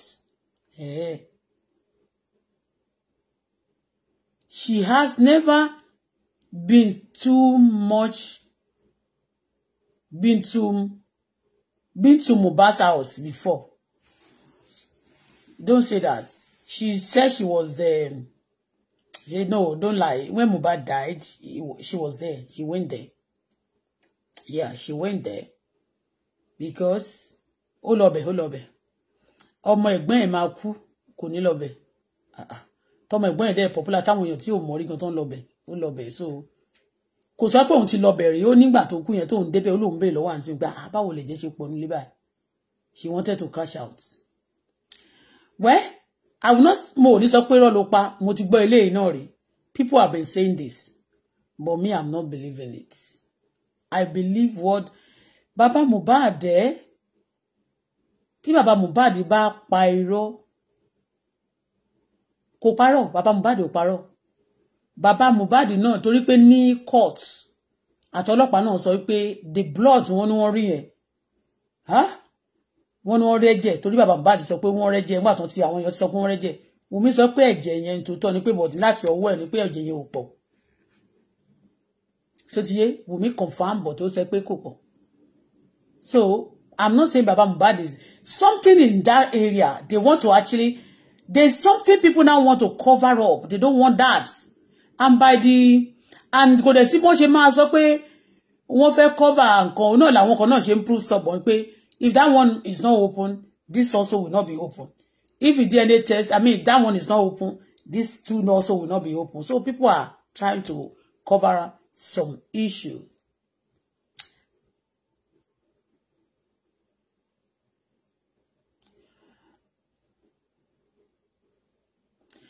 Only Auto-Bola, when the father narrated, the body was taken to police station. Was there body? Was there blood in the vehicle? Ìtìbéèrè tún nìyẹn. That is a good question also. Although, if they have stopped the blood, because when they exhume the body, a lot of blood, fresh blood, jáde ńbẹ̀. Nínú ambulance yẹn, we don't know. We don't know. But inú bí tán ṣe ti announce gbókú yẹn. Ẹ lọ wo lọ́dọ̀ tí very dark man bá ti delete ẹ̀ sọnù. Yes, because very dark man ló kọ́kọ́ gbé. Ó dẹ̀ sọ pé look at the neck. All those body tẹ́ rí njọ́ yẹn ṣe rí ibi tí ẹ̀jẹ̀ wà. But nígbà tí wọ́n délé, wọ́n bá ẹ̀jẹ̀ nínú ilé. Ṣé lẹ́yìn tí wọ́n gbé padà sílé tán kọ́kọ́ gbé lọ hospital yẹn tán ló ti kú, kò tí ì kú wọ́n wá gbé padà sílé àbí? There's something people are want to try to cover. Kọ́lọ́run bá wa expose it síta. Auto-Bola, when the father, okay, mo ti kà yẹn. Okay, ó ti yẹ kí n máa dárúkọ yín gan ni. Ẹ má bínú pé mi dárúkọ yín, ẹ má bínú. Ayọ̀míkún.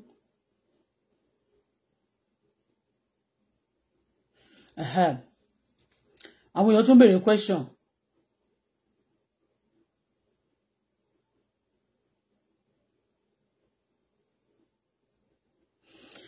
Okay. Okay.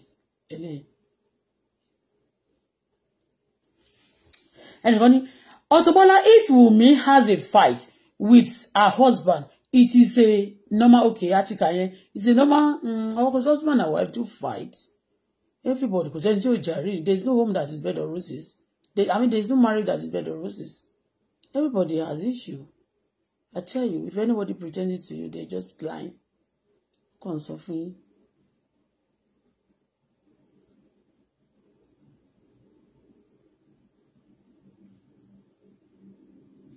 adẹ̀kú palẹ̀mọ́ ó dẹ̀ pé wọ́n máa bá TikTok wí ní TikTok yẹn o torí wọ́n láwọn àwọn apààyàn ń ṣiṣẹ́ gan lórí TikTok yẹn.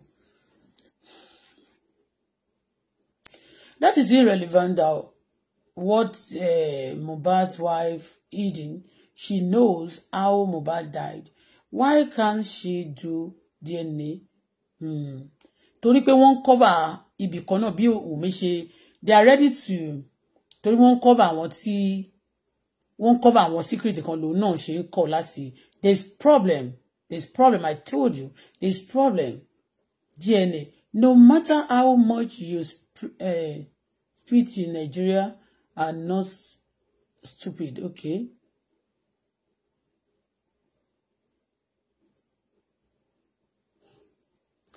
Nigeria are not stupid, but I'm not saying Nigeria is stupid though. And I'm not, you understand me? If Nigeria are not stupid, why is the DNA and the test, Papa? Is it not until they took the matter to Abuja, they now said they want to go and do the DNA test? Why did they lie before? That the DNA test, that the autopsy is already on the way, that they are doing it already in America. Anything happen?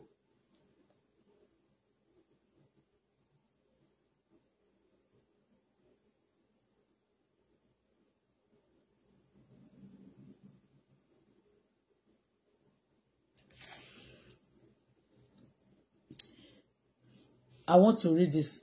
Only if the very dark man said Mohbad neck move in the van. So it is not right to believe also when Mohbad said Josie bury Mohbad alive.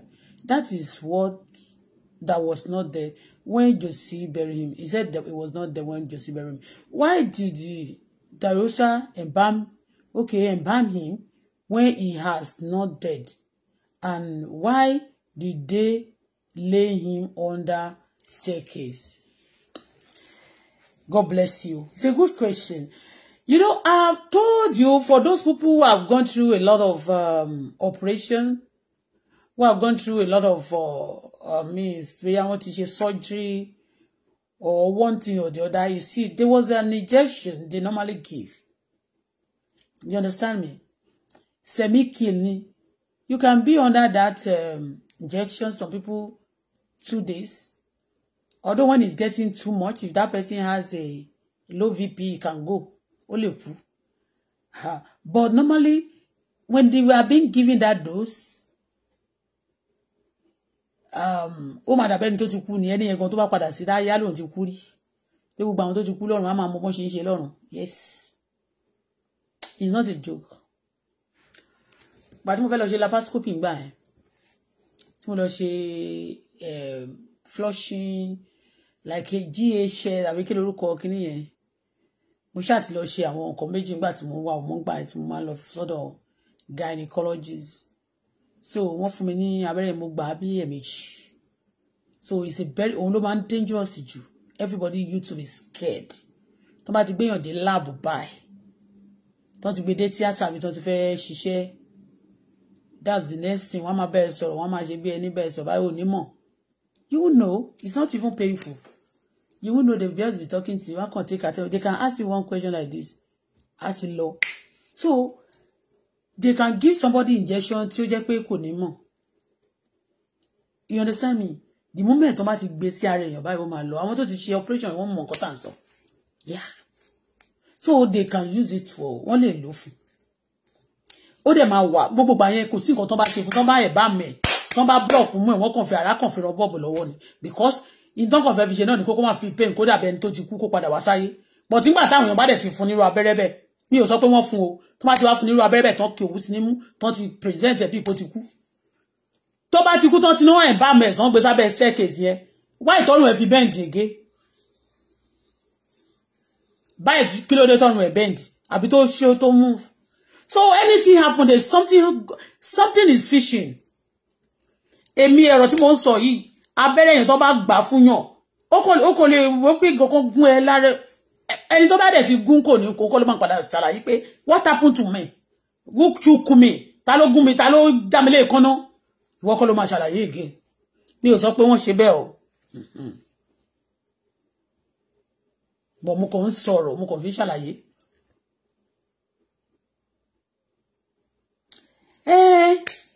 táwọn èèyàn bá ti wà pay tó bá ti Mohbad again to be sincere and be kéèyàn kan wà sincere with the Mohbad have being jealous by a lot of people.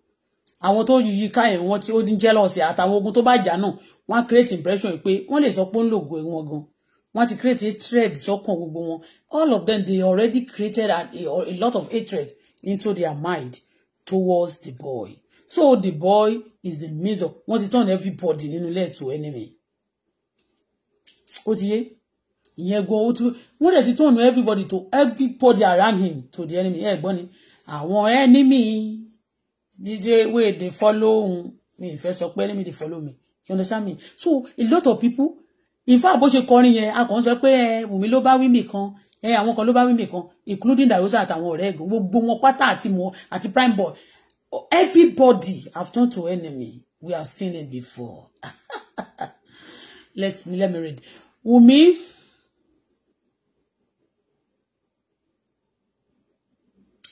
the only blood in is the one from the treatment from nose, the setting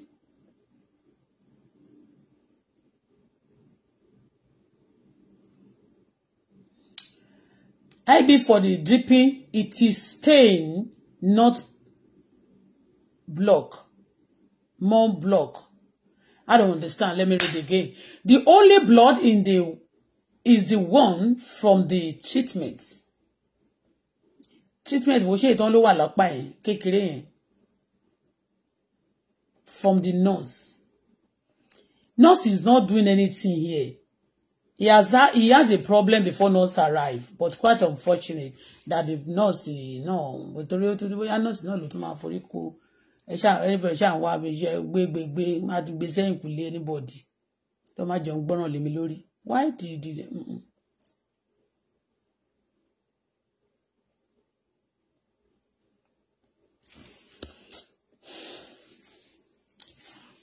Ó ní nǹkan tí mo fẹ́ kàn sí ó ti lọ sókè mo ń bọ̀ mo fẹ́ wò.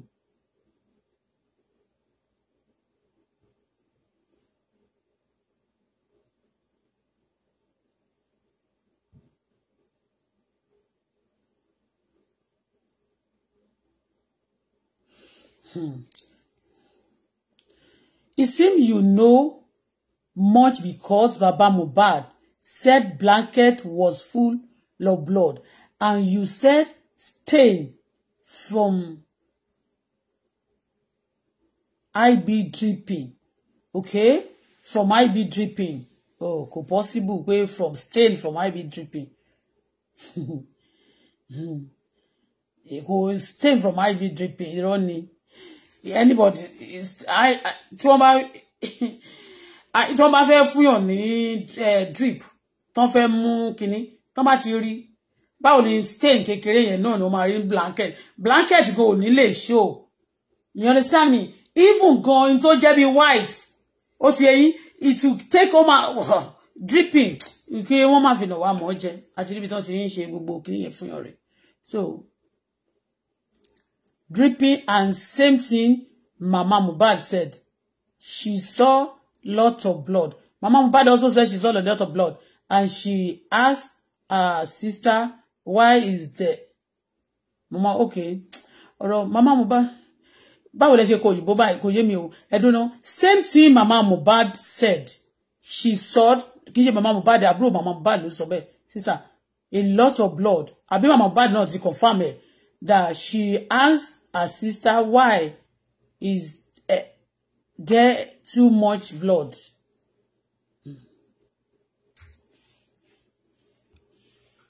Too much blood. Àti rí oyè náà wà lórí ibẹ̀ yẹn. Ti swear. Ayọ̀míkùn ó ní seem you know much. Ṣé mi? Ìjọ sọ lórí bíbá náà láti ń tẹ̀lé láti ilẹ̀. But ọ̀rọ̀ tí everybody kọ́kọ́ sọ ní beginning láti analyze la dẹ̀ ti sọ títí.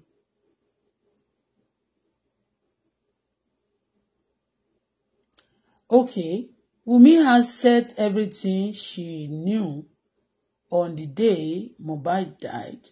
She has given a statement. That's what she gave to the police. and the police there kà jáde náà nìyẹn pé ó lost blood. Wumi also said, according to the statement that police released on the police statement, they said Mohbad lost blood, a lot of blood, and that's now when they gave him some injection. I don't know the meaning of, the name of the injection, and he now resort to clinical, and then clinical, all those things. You know, she never knew it will get to this stage, and that Mohbad will be exhumed. Yeah, nobody knows because the heat was too much. The heat was too much, you know. The heat was too much. So up till now, the heat yẹn gan wọ́n lè gbàgbé. Nǹkan tó kàn ṣẹlẹ̀ ni pé they just want to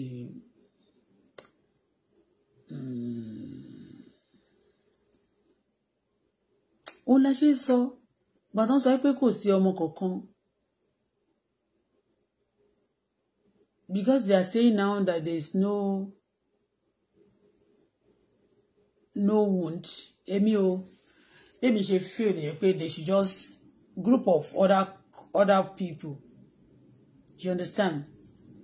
The group, because they said Wumi has a group, his own group, our own group, and Baba Mohbad and Iya Mohbad, they have their own group. So, and the group that also àwọn Afẹ́nifẹ́re tó wà lórí Facebook should gather, should just take some, choose some representative and go and check the mortuary, the boy in the mortuary, and check maybe there's things like that. Well, apart from the mark, those one they show to the people because they send me some.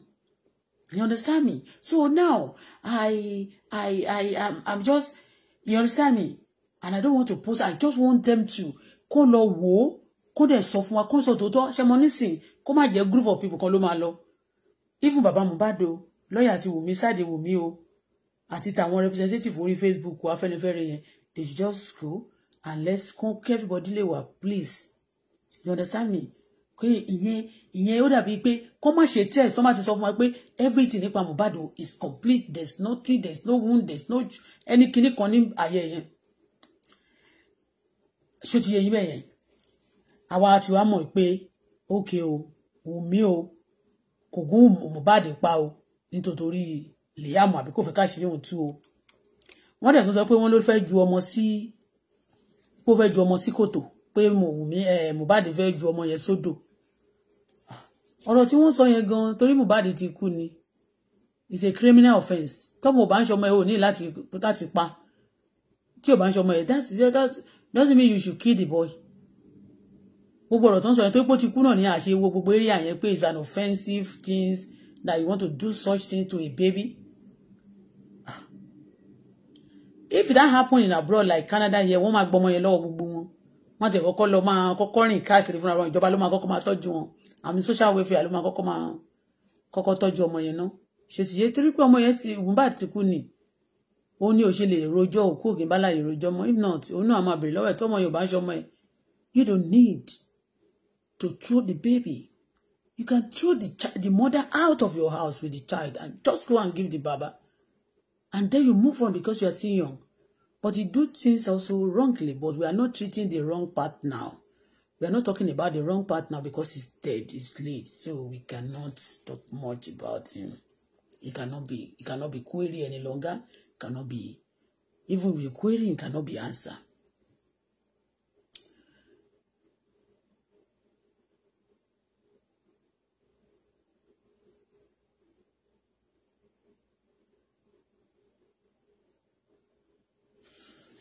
Okay.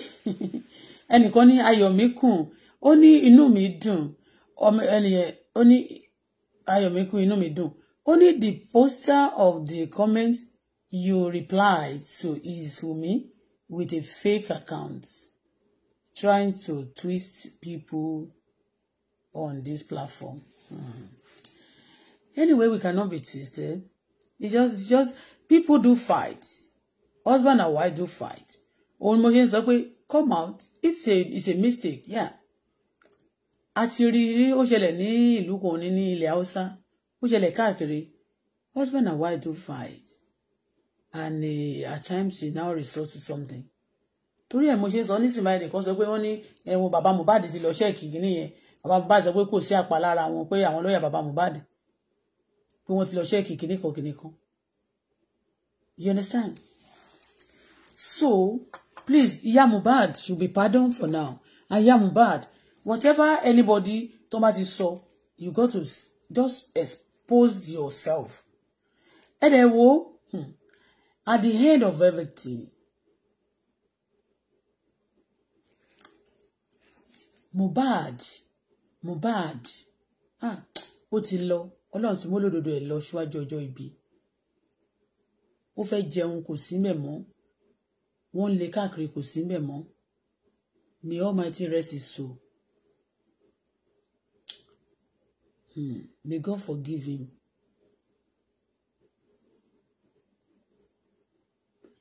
Ó ti ṣe mistake náà tó bá ti mọ obìnrin tí ó jẹ́ pé ọdún lifestyle wọn tó bá ti tó ṣe ṣìnà káàkiri Wumi if you are here true you better say I'm not going to support you lie because if you are aggressive tó bá jẹ́ ìjàgan ló wà aggressive to the level you choke your husband ẹ̀fún máa ń fún yàn ìdí máa ń dìyàn o but wọ́n náà fi rẹ̀ fẹ́ fún àti èdè ni oògùn tó ń sà sí èmi àti bàbá ọmọ mi wọn lè sa oògùn sí mọ́ ó ju tiẹ̀ lọ for good 11 how many years la fi jọ wà àbí 12 years yes wọ́n sa oògùn àwọn tó dẹ̀ ń sa yẹn wọ́n wọlé tì wá báyìí lójoojúmọ́ ni wọ́n máa ṣe bí ọ̀rẹ́ sí wọ́n sa oògùn wọn lè sa oògùn tó ẹ̀ síbẹ̀ ó ṣiṣẹ́ tó bá ṣiṣẹ́ tí èmi bá ti rí oògùn tó ń bá ti sapára yẹn máa pray but ó máa ṣiṣẹ́ lára tiẹ̀ but you give yourself to that mi ò dẹ̀ many times tí anyway I don't want to even mi ìfẹ́ sọ̀rọ̀ mi ìfẹ́ fi tiẹ̀ kan I don't want to compare kìíní tó bá jẹ́ pé ogun pa náà ni but tí Wùmí náà bá sùn pẹ̀lú because many times náà ni wọ́n gbé jáde pé Wùmí o àti prime boy o ó sùn pẹ̀lú prime boy rí o Wùmí o wọ́n ti sọ rí kì í ṣe kí wọ́n ṣẹ̀ṣẹ̀ sọ of recent mo tún rí fídíò bí tí wọ́n ti máa sọ pé òun àti ẹ̀ ló jọ wà lábẹ́ dúfẹ́ you know because gbogbo wọn máa ń lọ sílé Naira Marley gbogbo kan dẹ̀ bára wọn sùn kan jọ ṣíẹ obìnrin yẹn náà it's nothing to them you understand what I mean kan jọ ṣíẹ obìnrin together kan máa jọ bára wọn ìyàwó girlfriend ara wọn sùn kan bá gbogbo obìnrin tó wà nílé sùn wọn máa ṣẹ́ǹjì they doing that rubbish ẹ̀ dẹ̀ rí pé wọ́n gbé gbogbo ẹ̀ jáde lẹ́nu ọjọ́ mẹ́ta yìí so if nínú bẹ̀yẹn náà ni wọ́n ti wá sọ pé obìnrin tí o ti rí àríṣà ẹ̀ tó ti ṣe yàmàyàmà bẹ́yẹn náà ni wọ́n máa sọ pé kò fẹ́ téèyàn ò bá wà into drug àbí tí nǹkan kan ò bá ti kó máa fẹ́ dose kó máa wà pẹ̀lú nínú drug lójoojúmọ́ kò lè ṣe bẹ́ẹ̀ ọkùnrin tó rí ẹ̀ bá pé because kékeré ọkùnrin á máa jealous á máa jowú bẹ́ẹ̀ náà ní kékeré obìnrin kò sí kékeré obìnrin wọn máa jowú so obìnrin jowú ọkùnrin jowú so tí Wùmí wá fi tí Mohbad wá fi fẹ́ kò yẹ kó fẹ́ bá ti jẹ́ pé irú Mohbad irú Wùmí yẹn Naira Marley gan náà tó fi jẹ́ pé lé Naira Marley lò á ti ṣe mú everybody wọ́n náà máa jọ ń gbára wọn sí wọ́n máa jọ ń ṣera wọn ni wọ́n á jọ bára wọn sùn wọ́n á tún gbé fẹ́lẹ̀ what a lifestyle I mean dirty lifestyle animal irú ìgbésí ayé ẹranko nìkan ló máa ń ṣe bẹ́ẹ̀ ẹranko but the deal have been done. How can Wumi stab Mohbad in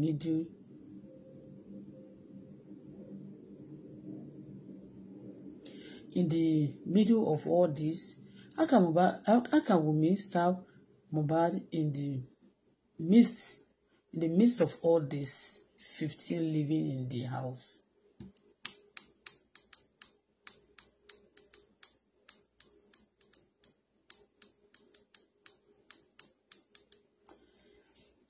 In the beginning náà nígbà tí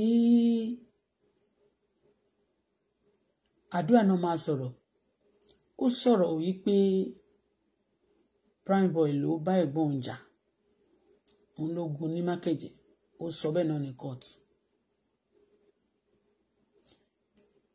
mo dẹ̀ wá ń wò pé ṣé gbogbo wọn yẹn lè support Wùmí ṣé wọ́n lè support Wumi láti jẹ́ kí wọ́n lè kópa anyway at the end of everything náà ó lè jẹ́ prime boy gangan ni wọ́n ní gbogbo family yẹn ń try láti protect in the beginning because prime boy has been of help to Mohbad. They have been a friend for long and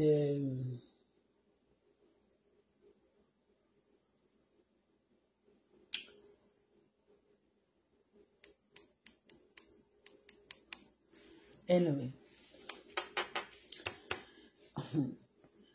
ẹ̀yin tẹ́ bá ṣà ń sọ̀rọ̀ ṣé wọn pọ́n ṣà ń sọ pé kò sí ṣé wọn pé Wumi irọ́ tó ń pa iná tó ṣàfẹ́ defend nǹkan tí ò sí tán máa ní kó purọ́ irọ́ tó bá pa iná ló máa jẹ́ kí ìwọ nìkan gbógun yẹn o ti understand irọ́ tó bá pa ló máa jẹ́ kí ìwọ nìkan gbógun yẹn wọ́n ní ṣó possible ọkọ àti ìyàwó tó ń bá ń jà nínú ilé they are the boss anybody tó bá ń bá wọn gbé tó bá ti ń jà gbogbo wọn máa step aside ni ìgbà tèmi àti bàbá ọmọ mi ká má jọ jà mọ́ àbúrò mi wà ń bẹ tó sì tó wà ní South Africa yẹn one day like that I ask my brother I say every time they are beating me and so we are fighting you don't even ask this person to stop or you start beating him for me so that wọ́n á lè tẹ̀ wọ́n á lè fi sílẹ̀ ó ní náà ó ní ọ̀rọ̀ ọkọ àti ìyàwó lòun ò lè ṣe bí wọn kò máa na ọyìn kó ṣe tán kẹwàá sọ pé kinní kan you know what I mean so when they are fighting they said they no lock themselves in and start fighting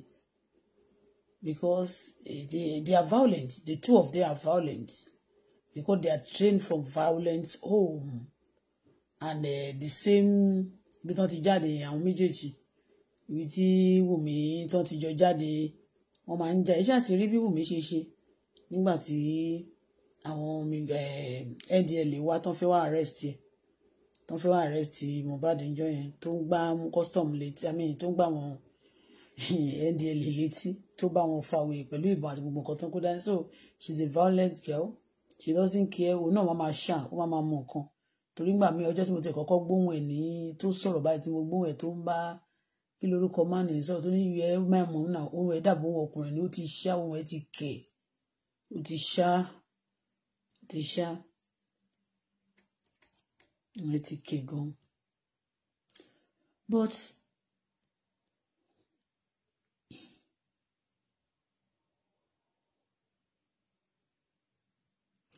ẹnìkan ní rẹ́lẹ̀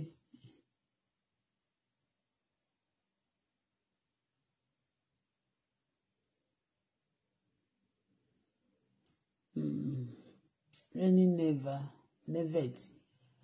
and you are juicy under fake profile hidden treasure reply hidden treasure Wumi has said everything okay Remy never so all the raving out of your mouth it is not your twisting is the truth to suit you okay okay bára yín pò mẹ́yìn Auto so everything Wumi said is a lie but every other person is speaking the truth including Josie. I'm not saying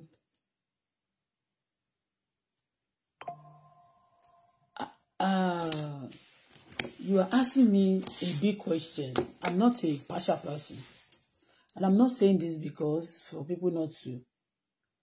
But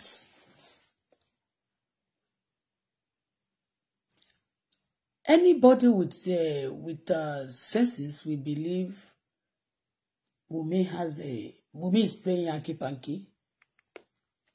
Wumi trying to be she have performed a lot of she has committed some crime personally apart from killing the husband.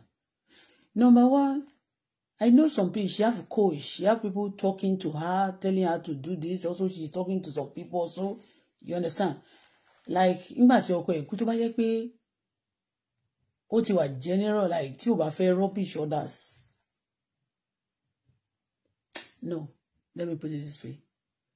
Ìgbà tó ní bọ̀bọ́ yẹn kú tó bá yẹ pé òun kò sí nǹkan kan tó ṣe sí ìgbà tí ọmọ yẹn ti ń sick tán ti ń wá doctor káàkiri tán máa ń tán wá nurse tó máa treat ẹ̀ kò ṣe pé ìyá ẹ̀ kò ṣe pé bàbá ẹ̀ ó lòun àti bàbá ẹ̀ wọ́n béèrè lọ́wọ́ ẹ̀ pé ìgbà tí kinní yẹn kó tó di pé tó result sí kinní tó ikú yẹn kò ṣe pé àwọn ó lòun àti bàbá òkè sọ wọ́n béèrè lọ́wọ́ ẹ̀ ní court ó lòun àti bàbá òun sí in good time but ìwọ àti bàbá ò sí in good time wọ́n ti wá sọ ń ṣe okay fine ìwọ àti ìyá ò sí in good time ni ìyá tún sọ pé òun pè é pé òun sùn òun kàn lálàá ó dà pọ̀ mọ́ òun kọjá fèrè lójú òun ó lóun dẹ̀ pé òun wá pé kí ló ṣe ọmọ òun pé ọkọ ẹ̀ ń kọ́ ó ló sọ pé kò sí nǹkan kan bó wà bó ń sùn bó ṣe gbọ́ nǹkan kan ni so if you don't have anything you are hiding to why are you not why tó fi sọ fún ìyá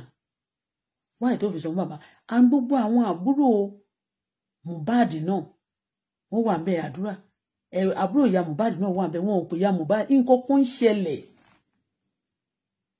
àwọn ọmọ wọn yẹn they are into something is fishy ìdá kan sọ fún ẹ pé tẹ́ ẹ bá sọ ẹ máa kú tẹ́ ẹ bá ṣe wèrè á máa pa yín something is fishy because wọn ò sọ fún bàbá wọn ò sọ fún Mr. bàbá alọ́ba wọn ò dẹ̀ tún sọ fún ìyá ẹ̀ náà ìyá tún pè wọn ò tún sọ fún something is fishy in that area àní tó ń fish yẹn náà ni gbogbo wọn di ẹnu mọ́ bóyá lẹ́yìn tó wá kú tán nǹkan kan ṣẹlẹ̀ ṣá bẹ́yẹ́ lẹ́yìn tó wá kú tán yẹn lẹ́yìn tí wọ́n ń bo àṣírí kan all of them ó ní gbogbo wọn ṣe ń dákú wọ́n ń dákú ṣeré àdúrà dákú lọ́jọ́ tó fẹ́ lọ sọ̀rọ̀ wọ́n tún ní the other boy náà tún dákú lọ́jọ́ tó fẹ́ sọ̀rọ̀ wọ́n ló bẹ̀rẹ̀ sí bí òun ṣù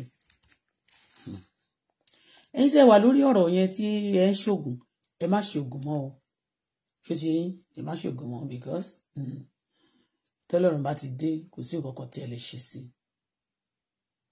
ó ti yé yín tí Ọlọ́run bá dé kò sí nǹkan kan you cannot change it.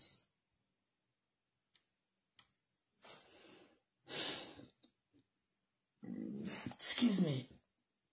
Of course, they are hiding things. People are hiding things. They are hiding things.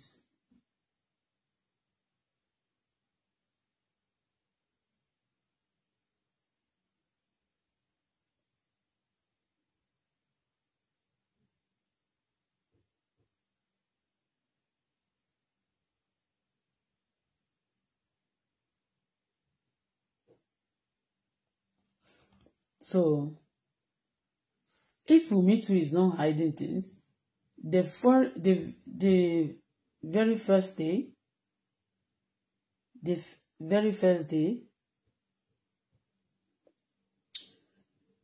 tí ìyá ẹ̀ ti pé yẹn ló ti máa sọ pé mummy ẹ máa bọ̀ nǹkan kan ṣẹlẹ̀ o tí ìyá yẹn bá wà ń bẹ̀ ní ọjọ́ náà ó máa lè ṣàlàyé tó máa lè yẹ tí understand tí in fact á ti pé ẹ mọ̀ so is gbogbo wọn ni wọ́n ní ọwọ́ ní ó ní nǹkan tó ń hide either ó wá hide kíndìnrín tó ń sọ pé wọ́n yọ àbí kán jẹ́ pé wọ́n kàn sọ pé wọ́n fẹ́ kàn ṣe kán sọ pé kó ti ṣe ẹnu kínní kan ẹ̀yà gbogbo yín pátápátá ẹ máa lówó ẹ má wọrí ẹ kàn ẹ máa ṣe fíìmù sí ẹ máa bẹ̀rẹ̀ sí kọrin sí ẹ máa blow kó jẹ́ pé wọ́n ti promise gbogbo wọn kọ́kàn kúkú gbà kó dẹ̀ jẹ́ pé ńgbà tí ó kọ́kọ́ lọ sí trance tọmọ ẹ kọ́kọ́ lọ trance kọ́ mọ́mọ́ pé bóyá ó lọ trance pé ó lè padà wá sáyé kọ́kọ́ fi accept pé ó ti tán náà nìyẹn you understand what I mean?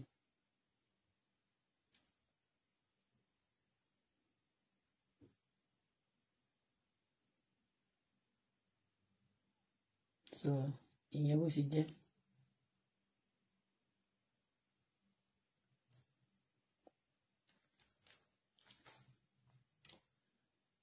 Ọmọ yẹn ò jọ ìyá Mohbad ń lábùkẹ́ rẹ̀ wọ́ owó kéèké sókè ìsàlẹ̀ lámàwò the foundation yẹn ti rọ pọ̀tọ́ ọlọ́run ajánu adarí gbogbo ẹ̀ṣẹ̀ tí oníkálukú yẹn ti dá adájì yín.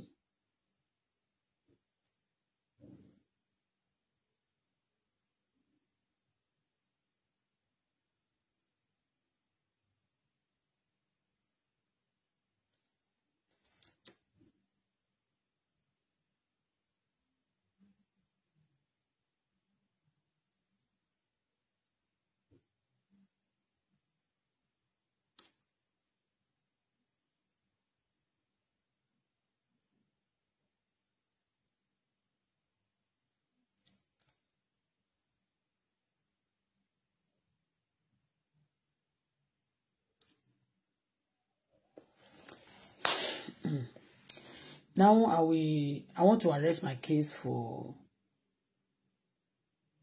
So, Wumi, there's no how you can dribble Nigeria and Mama Mohbad wọ́n fẹ́ let go of wọ́n fẹ́ jẹ́ kí DNA yẹn ṣẹlẹ̀ wọ́n dẹ̀ fẹ́ fi ọmọ yẹn sílẹ̀ fún anybody. Ṣé Baba Mohbad ò fẹ́ fi ọmọ yẹn lẹ̀ fún anybody. You understand? Baba Mohbad ò fẹ́ fi ọmọ yẹn lẹ̀. Ìyá Mohbad kò fẹ́ fi ọmọ yẹn lẹ̀ fún anybody. Ṣé and again àwọn tó dẹ̀ ní ọmọ nísìnyí. Are you getting me? Let me tell you one thing. Àwọn tí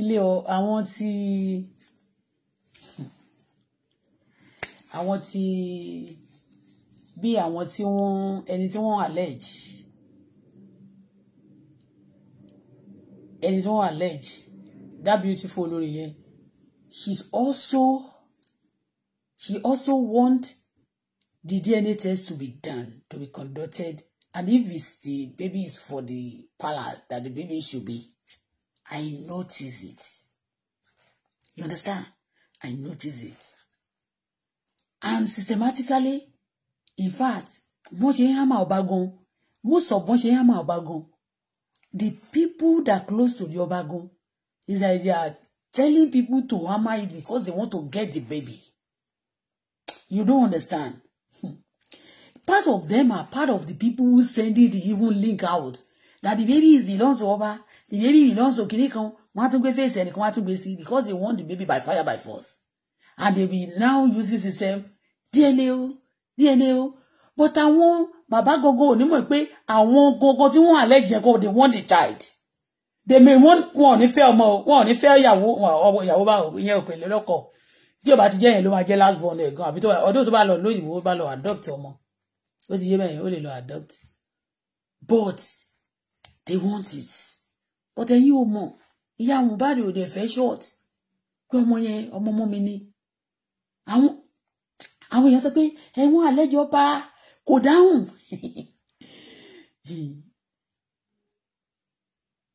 adákẹ́ má fọwọ́ ẹ̀ kúkú wọn tẹ́ ń tó ṣe. Wọn kúkú sì lọ sọ pé warrant of arrest rí ẹ ló mọ́ bá o wọn ò dẹ̀ lè mú because ẹ̀bẹ̀ ti pọ̀ lórí oríṣi nǹkan ló ń ṣẹlẹ̀ London ẹ̀ wọ́n sí we just shut up at time we don't go lie to bẹ́ àwọn èèyàn sí systematically àwọn náà máa wà ní pé ó jọba ọmọ yẹn jọba gbogbo àwọn tó ń send information nǹkan tó ń send ó lè jẹ́ àwọn ọba gan máa ti pé àwa la lọ mọ́ ẹ máa send ẹ̀ sí wọ́n dẹ̀ máa bọ́ bá kò dẹ̀ ní dáhùn ìbáṣà ti jọ kó mi ṣáà ti bàbá àtẹ máa bú mi ìbú òkè so ẹ bá máa bú wa ìbú òkè so you understand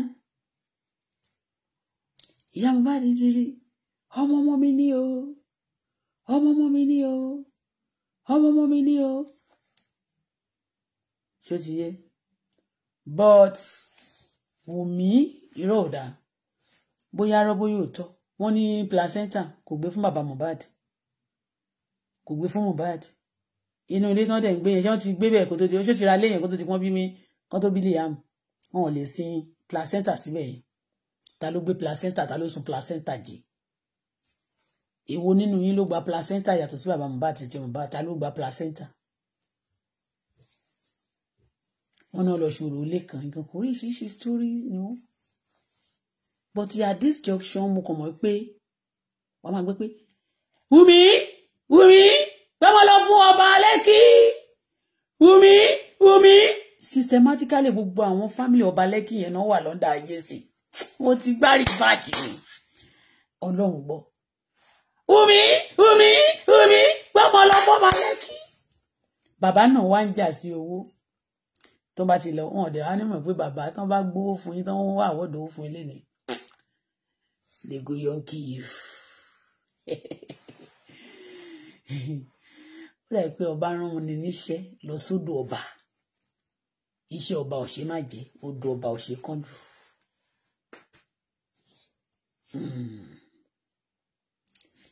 You don't know anything. Àwọn ò fẹ́ kí Mohbad lose. But àwọn game kan ti wà gbé kí lose. Ẹ kàn máa bu ẹ pé ó fẹ́ ṣe. Wọ́n fẹ́ wá pín ilé ẹ lọ́nà ni. Tó bá ti gbé títí sí, tó bá tún yá kan tún lọ. Níwà wọ́n pressurize lábẹ́lẹ̀. Wọ́n wá fún èrò síbẹ̀ yẹn. Ìyẹn lè ṣe rí pé àwọn kéwọ̀ náà wọ́n dá sí. Wúkì tẹ́ ń bá ta ayò yẹ ẹ lè jẹ́. Adèmà pariwo, ó yá, bọ́mọlọ́mọ, Wumi, Fọláṣí ni, ó yá, gbé lọ. Bàbá Mohbad, you don't know anything. Mi ò fẹ́ sọ̀rọ̀. I don't like to talk. Mi ò bá sọ̀rọ̀. Ó ti yé bẹ́ẹ̀ àwọn àgbè bíi pé wọ́n like ẹ. Wọ́n máa bá kí ní ẹ̀jẹ̀ bíi pé wọ́n like ẹ. Auto-Bola, I thought your platform is neutral platform. Where? Hey, kí ni mo tún ti ṣe? Let me read from this one. I didn't need to choose anything. Wumi, Nigerians know the truth. Just go and do DNA. All right. The injection given to Mohbad was from outside. That came in. From who? Outsider. That came into the house. From you know who? You know who? From outside about. You know ni ke ṣàlàyé Fọláṣadé Kúkọ̀yí.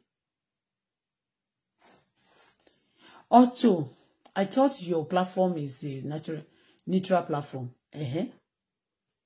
Where we all can look at all things, information out there together. I don't know.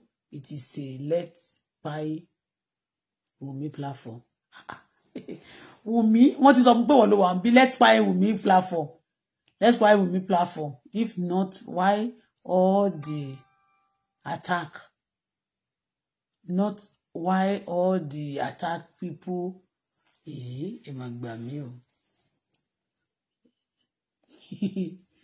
In this place, we don't buy people.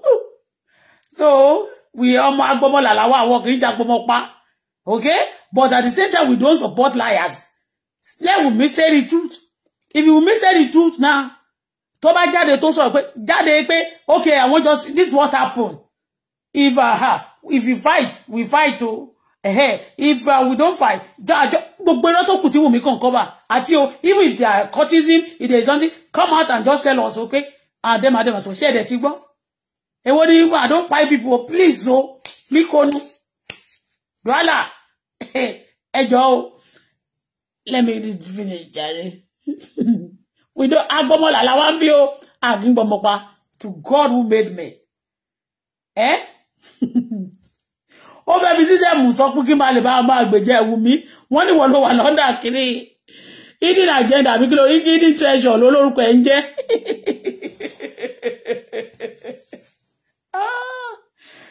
Ọ̀rọ̀ burúkú pẹ̀lẹ́ rìn kí dẹ̀ ń ṣe ọ̀rọ̀ ẹ̀rín o I tell you sọ́sẹ̀ ọ̀rọ̀ ẹ̀rín kọ̀ àròjù ẹ̀ ojú ẹ̀ dáko ìyá Mohbad lẹ kó sí wàhálà ìyá Mohbad ló sunkún ó mà ṣe o gbogbo àwọn yòókù bá ojú wọn dáko ni. Okay, if it's not, why all these attack people cannot have constructive conversation?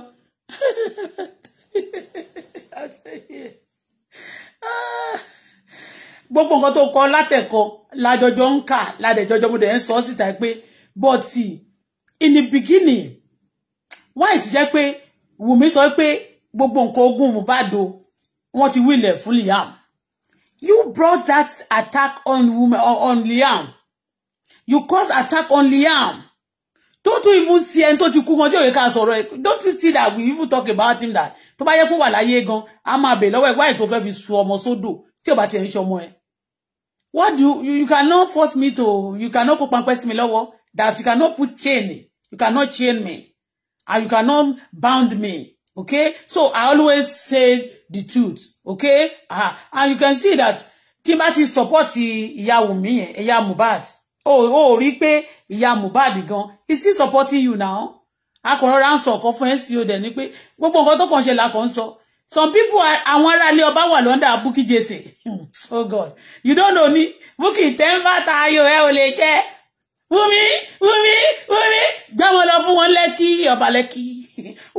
Wumi gbé ọmọ bá lọ fún ọmọ fún ọba Lẹ́kì is expecting ọmọ ẹ̀.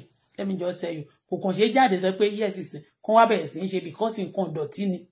Kò kàn wá jáde kó wá sọ pé òun ṣe. Nàìjíríà máa na ọba Lẹ́kì bàjẹ́. Wọ́n máa nà wọ́n gan, wọ́n ní sọ pé wọ́n mọ Godfather, wọ́n ní sọ pé wọ́n ní Godfather kan rí tó jẹ́ president. Kí ló kan Nàìjíríà pẹ̀lú gbogbo yẹn? Wọ́n á ti nà wọ́n tọ́kọ́ tó di pé wọ́n ràn àwọn ọlọ́pàá gan bá tiẹ̀ jẹ́. Ajínigbé gan bá jẹ́ ọ̀rẹ́ wọn, bá jẹ́ kiri kan bá tiẹ̀ ti jẹ́ anything. What are you saying? It's not a, you don't know, but tabá kan wo npa mi kan fẹ́ pé torí ẹ̀ mo ṣe pé kó má fi orí Wùmí torí. Anyway, tó bá dẹ̀ jọ náà ni tí bàbá Mohbad but ìyá Mohbad. Anyway, ṣá ìyá Mohbad tó bá dẹ̀ ti sọ pé bọ́n ṣe fẹ́ ṣe, tó bá dẹ̀ pé wọ́n ti lọ ṣe DNA test, tó bá dẹ̀ ti jẹ́ pé ọba Lẹ́kì náà ni ẹ jẹ́ kó lọ. Ti yẹn mẹ́rin, don't worry. Ọlọ́run kò sí ẹni tó bá yé tí ò ní kú. Ó kàn jẹ́ pé tètè kú ni. Àdẹ̀gbàdúrà ká kú síwájú àwọn òbí wa. Ó ti yé. So disaster do happen. Ṣé ti yé bẹ́yẹn? Mo kàn ń sọ ni. So Wùmí ó lè trust, ó lè sọ mí di onírọ́. Ó ti yé. Kí ló kọ́kọ́ sọ ní beginning? Ó ní gbogbo ogun Mohbad pé Mohbad nǹkan ó ti wílẹ̀ fún Liam. Tá lọ dẹ̀.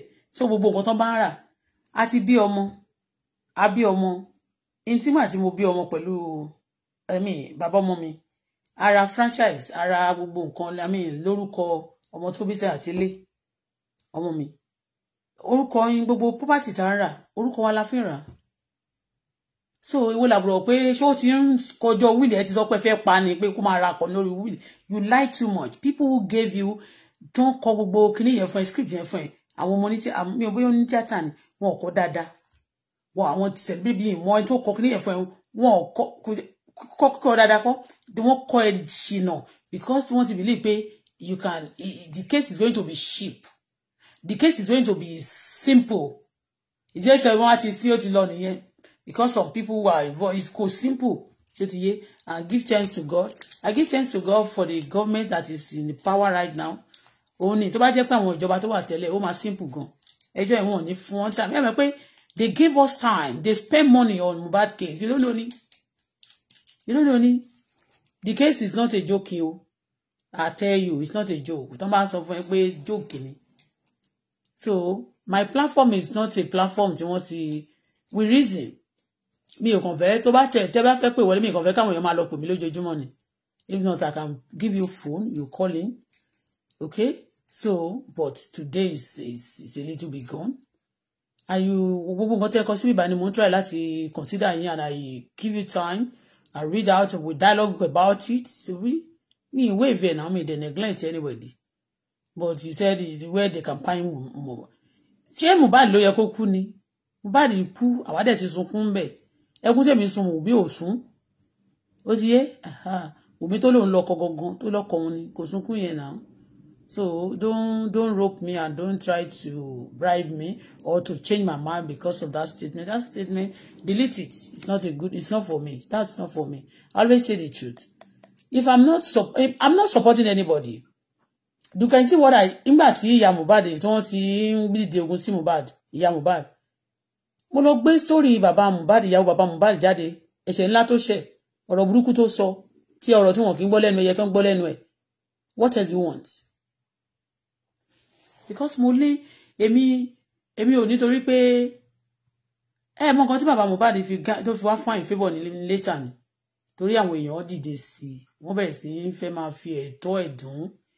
Wọ́n bẹ̀rẹ̀ sí sọ pé kò lè rí nǹkan kan òṣì ló ń bá jà. Tó bẹ̀rẹ̀ sí ń dìde ogun sí gan. Òun ló create love táwa gbé sókè táwọn èèyàn bẹ̀rẹ̀ sí gbé sókè pé what type of nonsense is that? Yìí wọ́n bá ń pọ́ ọmọ èèyàn tán ẹ̀ tí wọ́n máa halẹ̀ mọ́ kò ní rí nǹkan kan gbà lógún ìbà bẹ́ẹ̀. Òun ló chìlì ya gbogbo èèyàn. Òun ló jẹ́ kórí Wumi cause it. I tell you because gbogbo nǹkan tó tún níyẹn lẹ́yìn tí wọ́n ti pa ọmọ ẹ̀ tán ó tún sọ pé Liam ni wọ́n wílẹ̀ fún. Wumi tó bá jẹ́ pé wà ń bí báyìí I'm not speaking for you. Excuse me. But don't blackmail me because this is just a like a blackmailing. Okay, I'll block you. No, I won't block you. I'll delete it. But delete comments here. Don't blackmail me.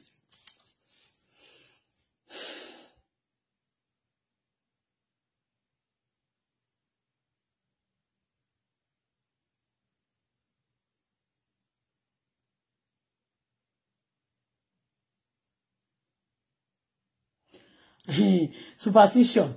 Only they know all the properties will not last 3 years before it's all gone. Dead people don't leave their properties behind. Ibini, Jebre, Iwaran, Jebre. Inú mi ṣe Ibini, kí ló fẹ́ fine.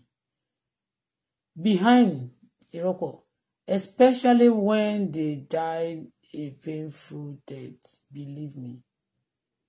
Ṣé spiritual power lẹ́yìn ni, irú gèlè wọlé pé sórí Elena Michelle. Are you a spiritualist? A painful death. Kí ló máa ṣe ilé tó bá rà sáyé? A painful death. Báwo ni kí lẹ ṣe mọ̀? Ìgbà tí bàbá mi kú, painful death ló painful kíní ni. Gbogbo ogún ẹ̀ ó last. Tó ń gbógun bàbá mi sílẹ̀ ò tí pé 20-something years after wọ́n lò wọ́n fi tọ́mọ o. Oríṣiríṣi àwọn tó gbélé fi tọ́mọ, wọ́n fi jẹ àwọn tó gbé mọ́tò, àwọn tó gbóko tó gbélé oríṣiríṣi. Ó last bàjẹ́. Ó ìwà àwọn tó ìwà ń bẹ ìwà ń bí tó wà. Painful death ni. Ikú wo ni ò painful? Àwọn tó kú at the age of 100 gan tó ń lásídẹ̀ǹtì tí ìyá tó ń gbé lọ sí hospital tí mọ́tò tó ń fi gbé tó ti sick tó ti wọ bí 80 something tí mọ́tò tó fi gbé tó lásídẹ̀ǹtì gan is a painful death. Ikú tó bá sùn gan lójú oorun tó tójú oorun dójú ikú gan ó painful kò sí ẹni. Ikú is a painful, every ikú is a painful ikú. Ikú is not a friend to anybody. Mohbad case is a big drama. Correct. It's a big drama. So, if they know that the property will not last for 3 years, àwọn kan kú l'Amẹ́ríkà mẹ́rin musician ìgbà tó kú tán lówó ẹ̀ ṣẹ̀ṣẹ̀ owó ẹ̀ tó ń pọ̀ sí ìgbà tó wà láyé ṣe ló jẹ gbèsè. So, bó bá ti kú tó dẹ̀ painful náà ni ó ti yé. So, ìyẹn bó ṣe jẹ́. Kí ló gbà wọ́n láyè kí ló hard bí ìyá bàbá Mohbad ṣe ìyá Mohbad ṣe ti ń sọ̀rọ̀ sí kí ló hard fún Wumi. Gbogbo ọ̀rọ̀ tá a ti sọ bẹ́ẹ̀ yẹn sì wọ́n ní wọ́n rí gbogbo nǹkan tó ń lọ ṣẹlẹ̀ yẹn. tó bá ní kó lọ ṣe DNA test fún bàbá Mohbad gan ó possible torí blame yẹn máa tún wà lórí ìyá Mohbad ní pé ọmọ yẹn máa tún ṣe ti bàbá Mohbad but gbogbo ọmọ tó wà nílé bàbá àti ìyá wọn gan lọ́wọ́lọ́wọ́ majority of them tí wọ́n bá ṣe DNA test wọ́n ń ṣe ọmọ bàbá yẹn wọ́n ń ṣe ọmọ ìyá yẹn dẹ̀ tọ́jú wọn bàbá dẹ̀ tọ́jú wọn wọ́n dẹ̀ ti accept wọn as their own blood child.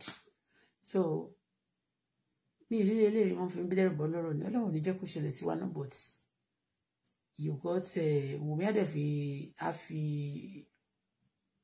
kò lè gbàgbé experience tí ò ní gbàgbé tó bá lo 100 years láyé. It's going to be a tough experience for life. It's going to be a tough experience for life. Ó máa teach other people tó ń bọ̀ lẹ́yìn náà pé olóṣó kéèyàn máa sùn káàkiri kó máa believe pé you can do anything for fun. It's not going to be happen because ìgbà míì wà lè rí gbà níta tí ń ṣe tó ti jẹ́ pé a máa ń lọ kò sí nǹkan kan tó máa ń ṣẹlẹ̀ ńbẹ̀ wọ́n máa ti ń dáràn tipẹ́tipẹ́ tẹ̀ ní sí ẹnìbọ̀ tó máa wá kàn lọ ṣe kan ni ọwọ́ pálábá kàn sí gbé ni wọn náà máa ṣe ń sẹ́ pé ọjọ́ gbogbo nítorí ọjọ́ kan nítorí nǹkan.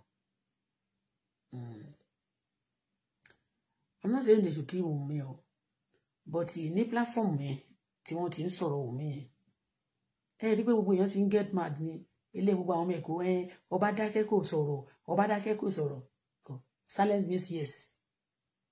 Silence means yes. Silence means yes. Bọ́mọ náà fẹ́ tó lọ́mọ àwọn tó ń dárúkọ kú lọ́mọ gan they want the boy wọ́n dẹ̀ ń ṣe secretly ni àwọn tó ń gbéṣẹ́ yẹn náà fún gan tó ń gbéṣẹ́ yẹn náà fún wọ́n lè má mọ̀ ipe nǹkan tí àwọn náà tí àwọn tó ní case gan tó fẹ́ jẹ ni do you understand me àwọn tó ń sọ pé lọ́mọ yẹn of course tó bá jẹ́ pé ọba yẹn gangan ló lọ́mọ yẹn he will love it now ẹ rí pé of recent ọmọ kan tó ń bí fún táwùsà yẹn bí àmì tó lu ọmọ yẹn pa wọ́n já lu yẹn pa náà tó ń sọ pé táwùsà ní bàbá wọ́n tún wá wọn this time around ẹ mọ̀ pé àwọn àtúntò sọ pé kọ́ máa tó bá ti lọ́jọ́ tí Liam máa ṣe birthday èmi ò celebrate Wumi ò máa celebrate Liam torí pé nílùú Canada ń bíbá we take care of children kí ẹ̀ ní mí wọ́n yẹ pé mi fẹ́ ṣiṣẹ́ mo yín ṣiṣẹ́ kí ẹ̀yìn but mi ò ṣiṣẹ́ nursing assistant now I change my mind òun ló fún wọn lówó dáadáa ń sìn o because but I want to do more. I want to work for myself. Mo didn't experience it. And I don't. But when I see people like me, when I gbọ́ story, one history, one I cry. I've cried a lot about children, about people even at old, even at young.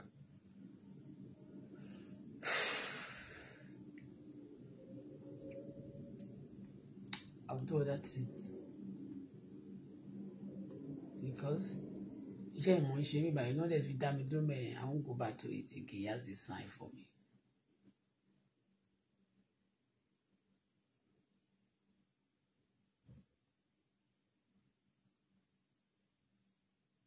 Tí Liam bá ń lọ sí birthday.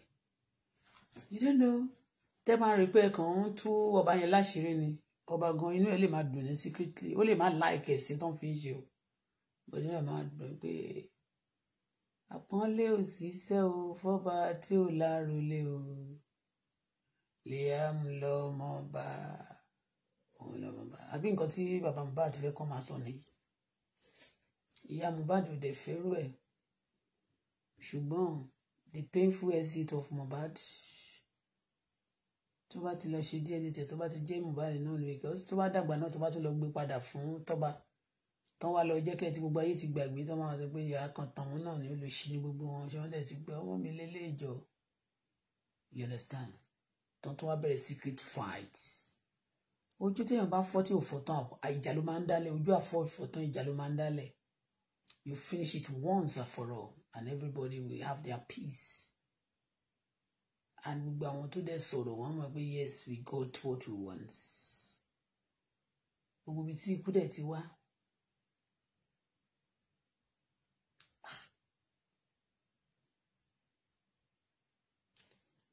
bóyá ń jọ́ yẹn mo tó wà rò pé àbí wọ́n torí pé ó jẹ́ ẹjọ́ yẹn wọ́n sọ pé kán lọ ju wọ́n ní Mohbad fẹ́ ju Liam sódò bóyá wọ́n wá wí pé kí ló dé fẹ́ lọ ju ọmọ bá sódò ẹ̀ náà pa mo tún sọ bẹ́ẹ̀ náà ni ẹ jẹ́ kí n máa fi lè ṣe lọ so Wumi on this platform I'm not hating on you until it's just all things no concern my acquisition ni.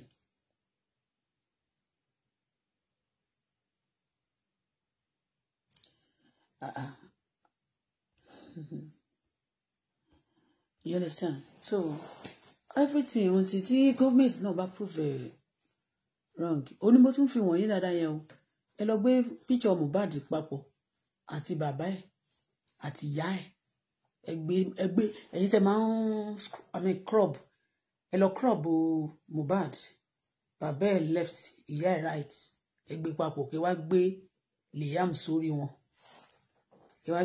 sórí wọn Mohbad father Mohbad in the middle Mohbad mother and Liam on top of them. And now come and view the face also again. You understand me?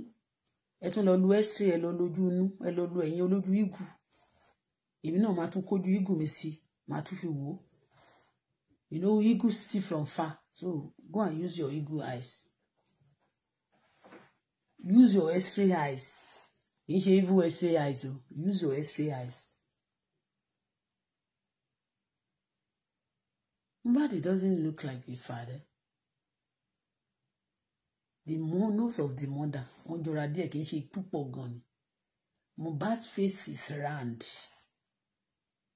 bàbá is omblon ìyá náà dàbí omblon ni but èyí tó ń pè ní àdúrà yẹn omblon face ló ní ẹ jẹ́ a máa fi lè ṣe lọ bye for now èmi wá rí nǹkan kan mo fẹ́ dìbọn kìkì ní ìkí tó máa lọ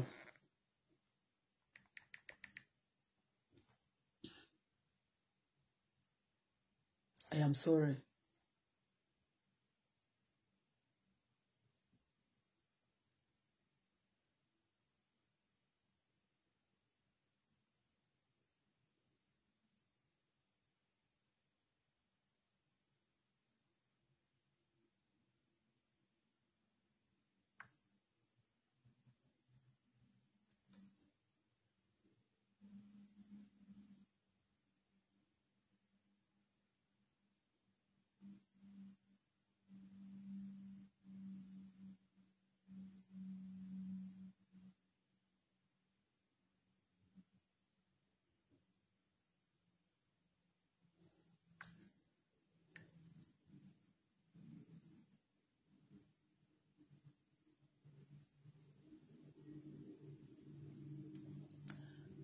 Only so, how come Mohbad's stepmother look like him?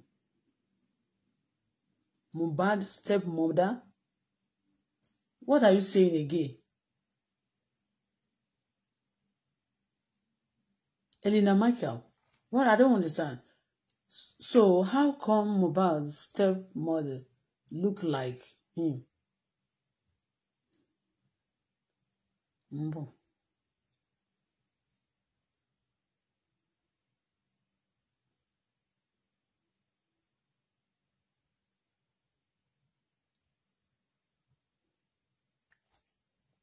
It don't look like Mama would do it.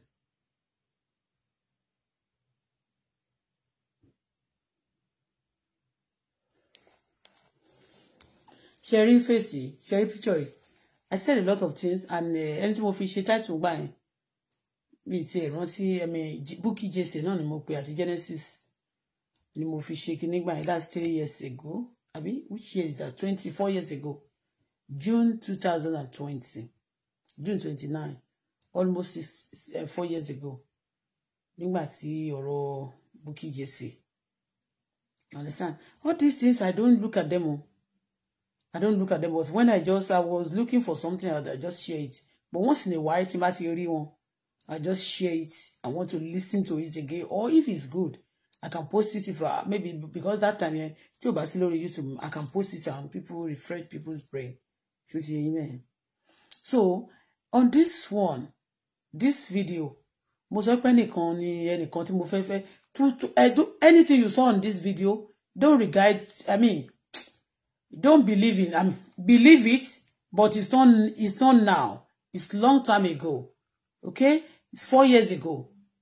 Okay, so torí bí kan mo gbọ́ mo ṣe pé ẹnìkan tí mo love gbàtàn tí bàbá ọmọ mi ò tí kú yẹn mo lè máa sọ, but ẹ jẹ́ torí Ọlọ́run o ẹ ti ọgbọ́n ti sàn tẹ́ bá gbọ́ tí n bá sọ kankan torí mo declare K1 níbí báyìí gbogbo àyè ní fídíò mi máa ń declare K1 máa ń declare K1 mo lè I forgive if I want any day tí ma fẹ́ forgive sin I will forgive and I forgive, but I will tó bá ti di pé mi ò fẹ́ sọ̀rọ̀ nípa anybody wọn mọ́. I will pray for the children tí mo bá ti ṣépè fún rí. And I can see them outside and greet them, but me, please, I am a child of God. Kí ni òkùnkà tí mo lè ní papọ̀? Ká má rí àní nítorí pé nǹkan tá fẹ́ jẹ láyé. Mo ti mọ̀ wọ́n rí nìyẹn. Mo ti rí wọn rí. Mo ti wọ́n dẹ̀ ti lọ. So, but èmi o, I'm just myself. So mo sọ bí bàbá I love him. Ẹni kini kan ẹ jọ̀ọ́ o. I don't hate him, but I don't love him. For fífẹ́. I don't hate him, I don't love him for fífẹ́ ẹ jọ̀ọ́ o. Ẹ jọ̀ọ́ Ọlọ́run 4 years ago ni o. So ìyẹn bó ṣe jẹ́. Tẹ́ bá tún wá wo others. Tẹ́ bá wo other video tí bá ráyè máa wo àwọn míì. Mi lè wo tó ẹ ti understand. So tí bá ráyè máa wo other ones yẹn. But tí ẹ bá ti wò tó bá ti gbé ọ̀rọ̀ millennium sìn story ti yàtọ̀ tẹ́ bá gbọ́ pé ìlú ti yí orin ti change o ìlú ti yí orin ti change ó ti yàtọ̀ sí tẹ́lẹ̀tẹ́lẹ̀ ó ti yẹyin. So ẹ torí Ọlọ́run Auto-Bola lórúkọ tèmi ń jẹ́ ẹ bẹ̀ mi ra mọ́tò ẹ torí Ọlọ́run ẹ ti ẹ̀bẹ̀ mi níṣẹ́ ẹ mú kọ́ máa sọ pé o lè rà láàánú mọ́ ẹni bá ní má rà láàánú ọ̀run máa ṣe mọ́ ẹ ọ̀run máa tilẹ̀kùn mọ́ ẹ Ọlọ́run máa bá mi sọ ẹ́ sádágún á bá mi sọ ẹ́ sínú oh God anybody should not be telling me because mi ò díyàn kankan lọ́wọ́ I'm not disturbing anybody, and I'm not after anybody, and I'm not jealous of anybody. Okay? So, ọ̀rọ̀ Wùmí tí wọ́n sọ pé kó gbé ọmọ lọ fún Lìyá, tó gbé ọmọ lọ fún ọba yẹn. Ìyá Mohbad ti ń sunkún, ó dẹ̀ ti dùn gan. Ó fò pé cheat on for fun. So, ẹjọ́ o, ṣe rọ́wọ́ mi. Lẹ́yìn tí mo sọ̀rọ̀ yìí tí mo ṣe ṣáàtì nígbà tá máa kàn tanra wa jẹ. Tá máa ń tanra wa jẹ. Ẹ mọ̀ pé kí wọ́n tanra ẹ̀ jẹ. Lẹ́yìn ìgbà yẹn kí wọ́n lọ fẹ́ lẹ́yìn ìgbà yẹn ó padà tense mi, ó disturb mi gan.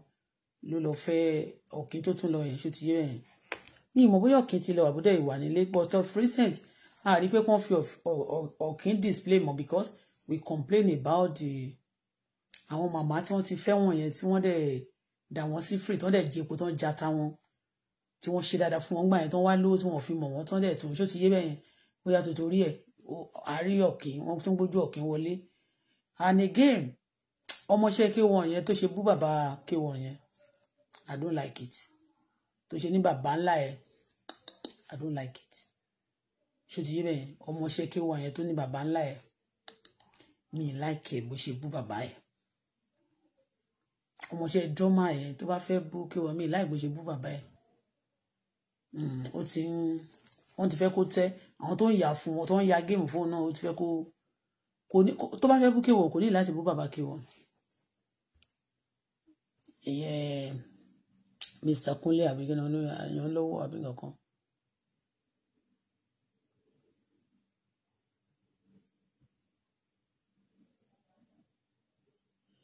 Okay. Only so how come Mohbad's step brother. Okay,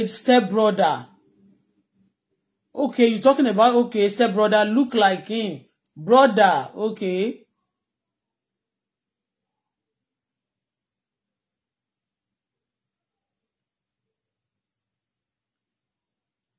Okay, Mohbad's brother. Let us see. I don't know. I don't see the face of that brother, Sha. The step brother. You can share the step brother for us. Let us see the step brother. But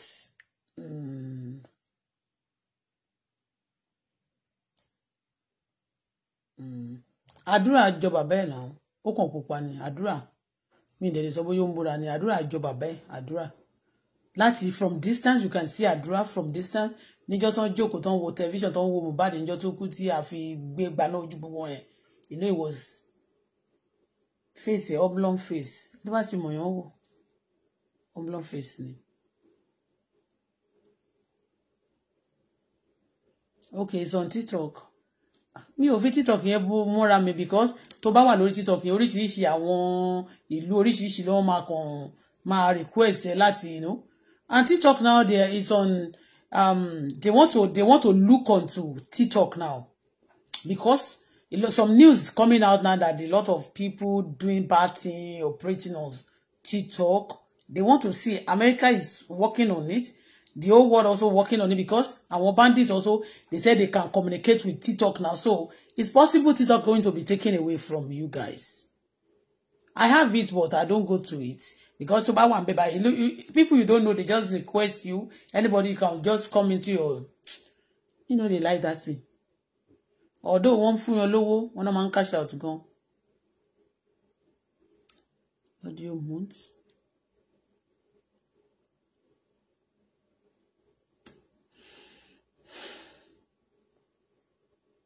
So, video tí bá ti ṣe nípa K1 tó bá ti pẹ́, I can share it. So, anybody tó bá ti rí brother yẹn, ẹ share sọ́dọ̀ mi. I don't even know how to follow people in TikTok yẹn. Jẹ́ n ti ẹ̀ check ẹ o. Àwọn tó ń sọ̀rọ̀ Mohbad lórí TikTok. Ẹni bó ṣe máa ń ṣe ẹ lè invite mi mo kàn mọ̀ pé mo follow kíní lórí TikTok. Oríyọmí Hamzat. Mo follow àwọn èèyàn follow mi mo dẹ̀ follow àwọn èèyàn àwọn kan celebrate kan náà follow mi lórí Instagram.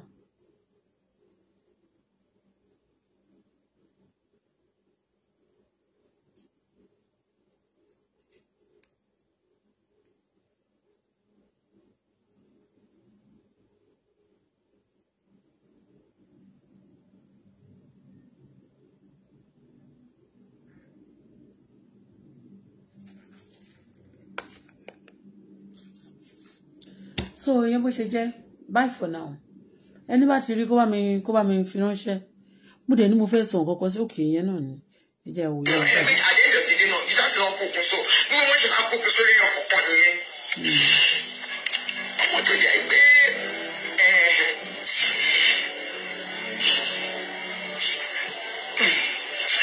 ọmọ ẹ ló yẹ pé òun ló máa ń gbìjà mi tí bàbá ẹ bá ti ń gbógun tì mí gbogbo kan tí bàbá ẹ ń ṣe fún mi òun ló máa ń gbèjà ló máa ti bẹ̀rẹ̀ sí mọ́ èmi sílẹ̀ ní 2021. bàbá mi lé ìyá mi síta nítorí pé mo fẹ́ jòsì ó tún múyàwó wálé ìyàwó tó yẹ pé ìjọ wà papọ̀ ní ìwà rí ìgbà tí wọ́n sí tán tí bàbá padà wá bá mi nílé wọ́n á bí léèrè pé prime boy tí wọ́n sọ pé màá tọmọ mi jọjà ń kọ́ ó nà sí pé kó sá lọ pé torí kọ́ máa bà á mú pé torí òun náà máa suspect pé òun ló pa wọ́n yẹ sọ pé kó sá lọ kí ló dé máa sọ pé kó sá lọ. ẹ jọ̀ọ́ tẹ bá ti rí àwọn news hot news bẹ́yẹn bí òkú ẹ lè máa sẹ́ndẹ̀ sí mi ṣẹ́kọ́.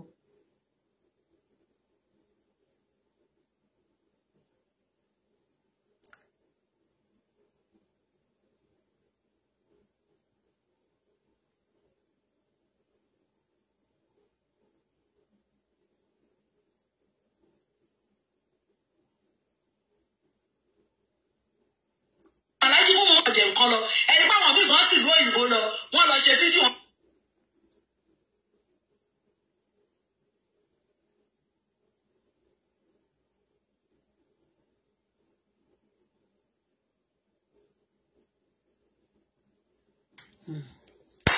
Bye for now. A lot of you don lọ lórí ta mẹ́ta lórí ọ̀rọ̀ Mohbad lórí kìí ṣe lórí ọ̀rọ̀ Liam. Gbọ́mọ̀ lọ fún wọn ní Lẹ́kì o, gbọ́mọ̀ lọ fún wọn ní Lẹ́kì, gbọ́mọ̀ lọ fún wọn bọ́ ṣe ń sọ. Wọ́n tún máa ṣe wípé àwọn ò fẹ́ gbà o, wọ́n dẹ̀ fẹ́ gbà o, bye for now.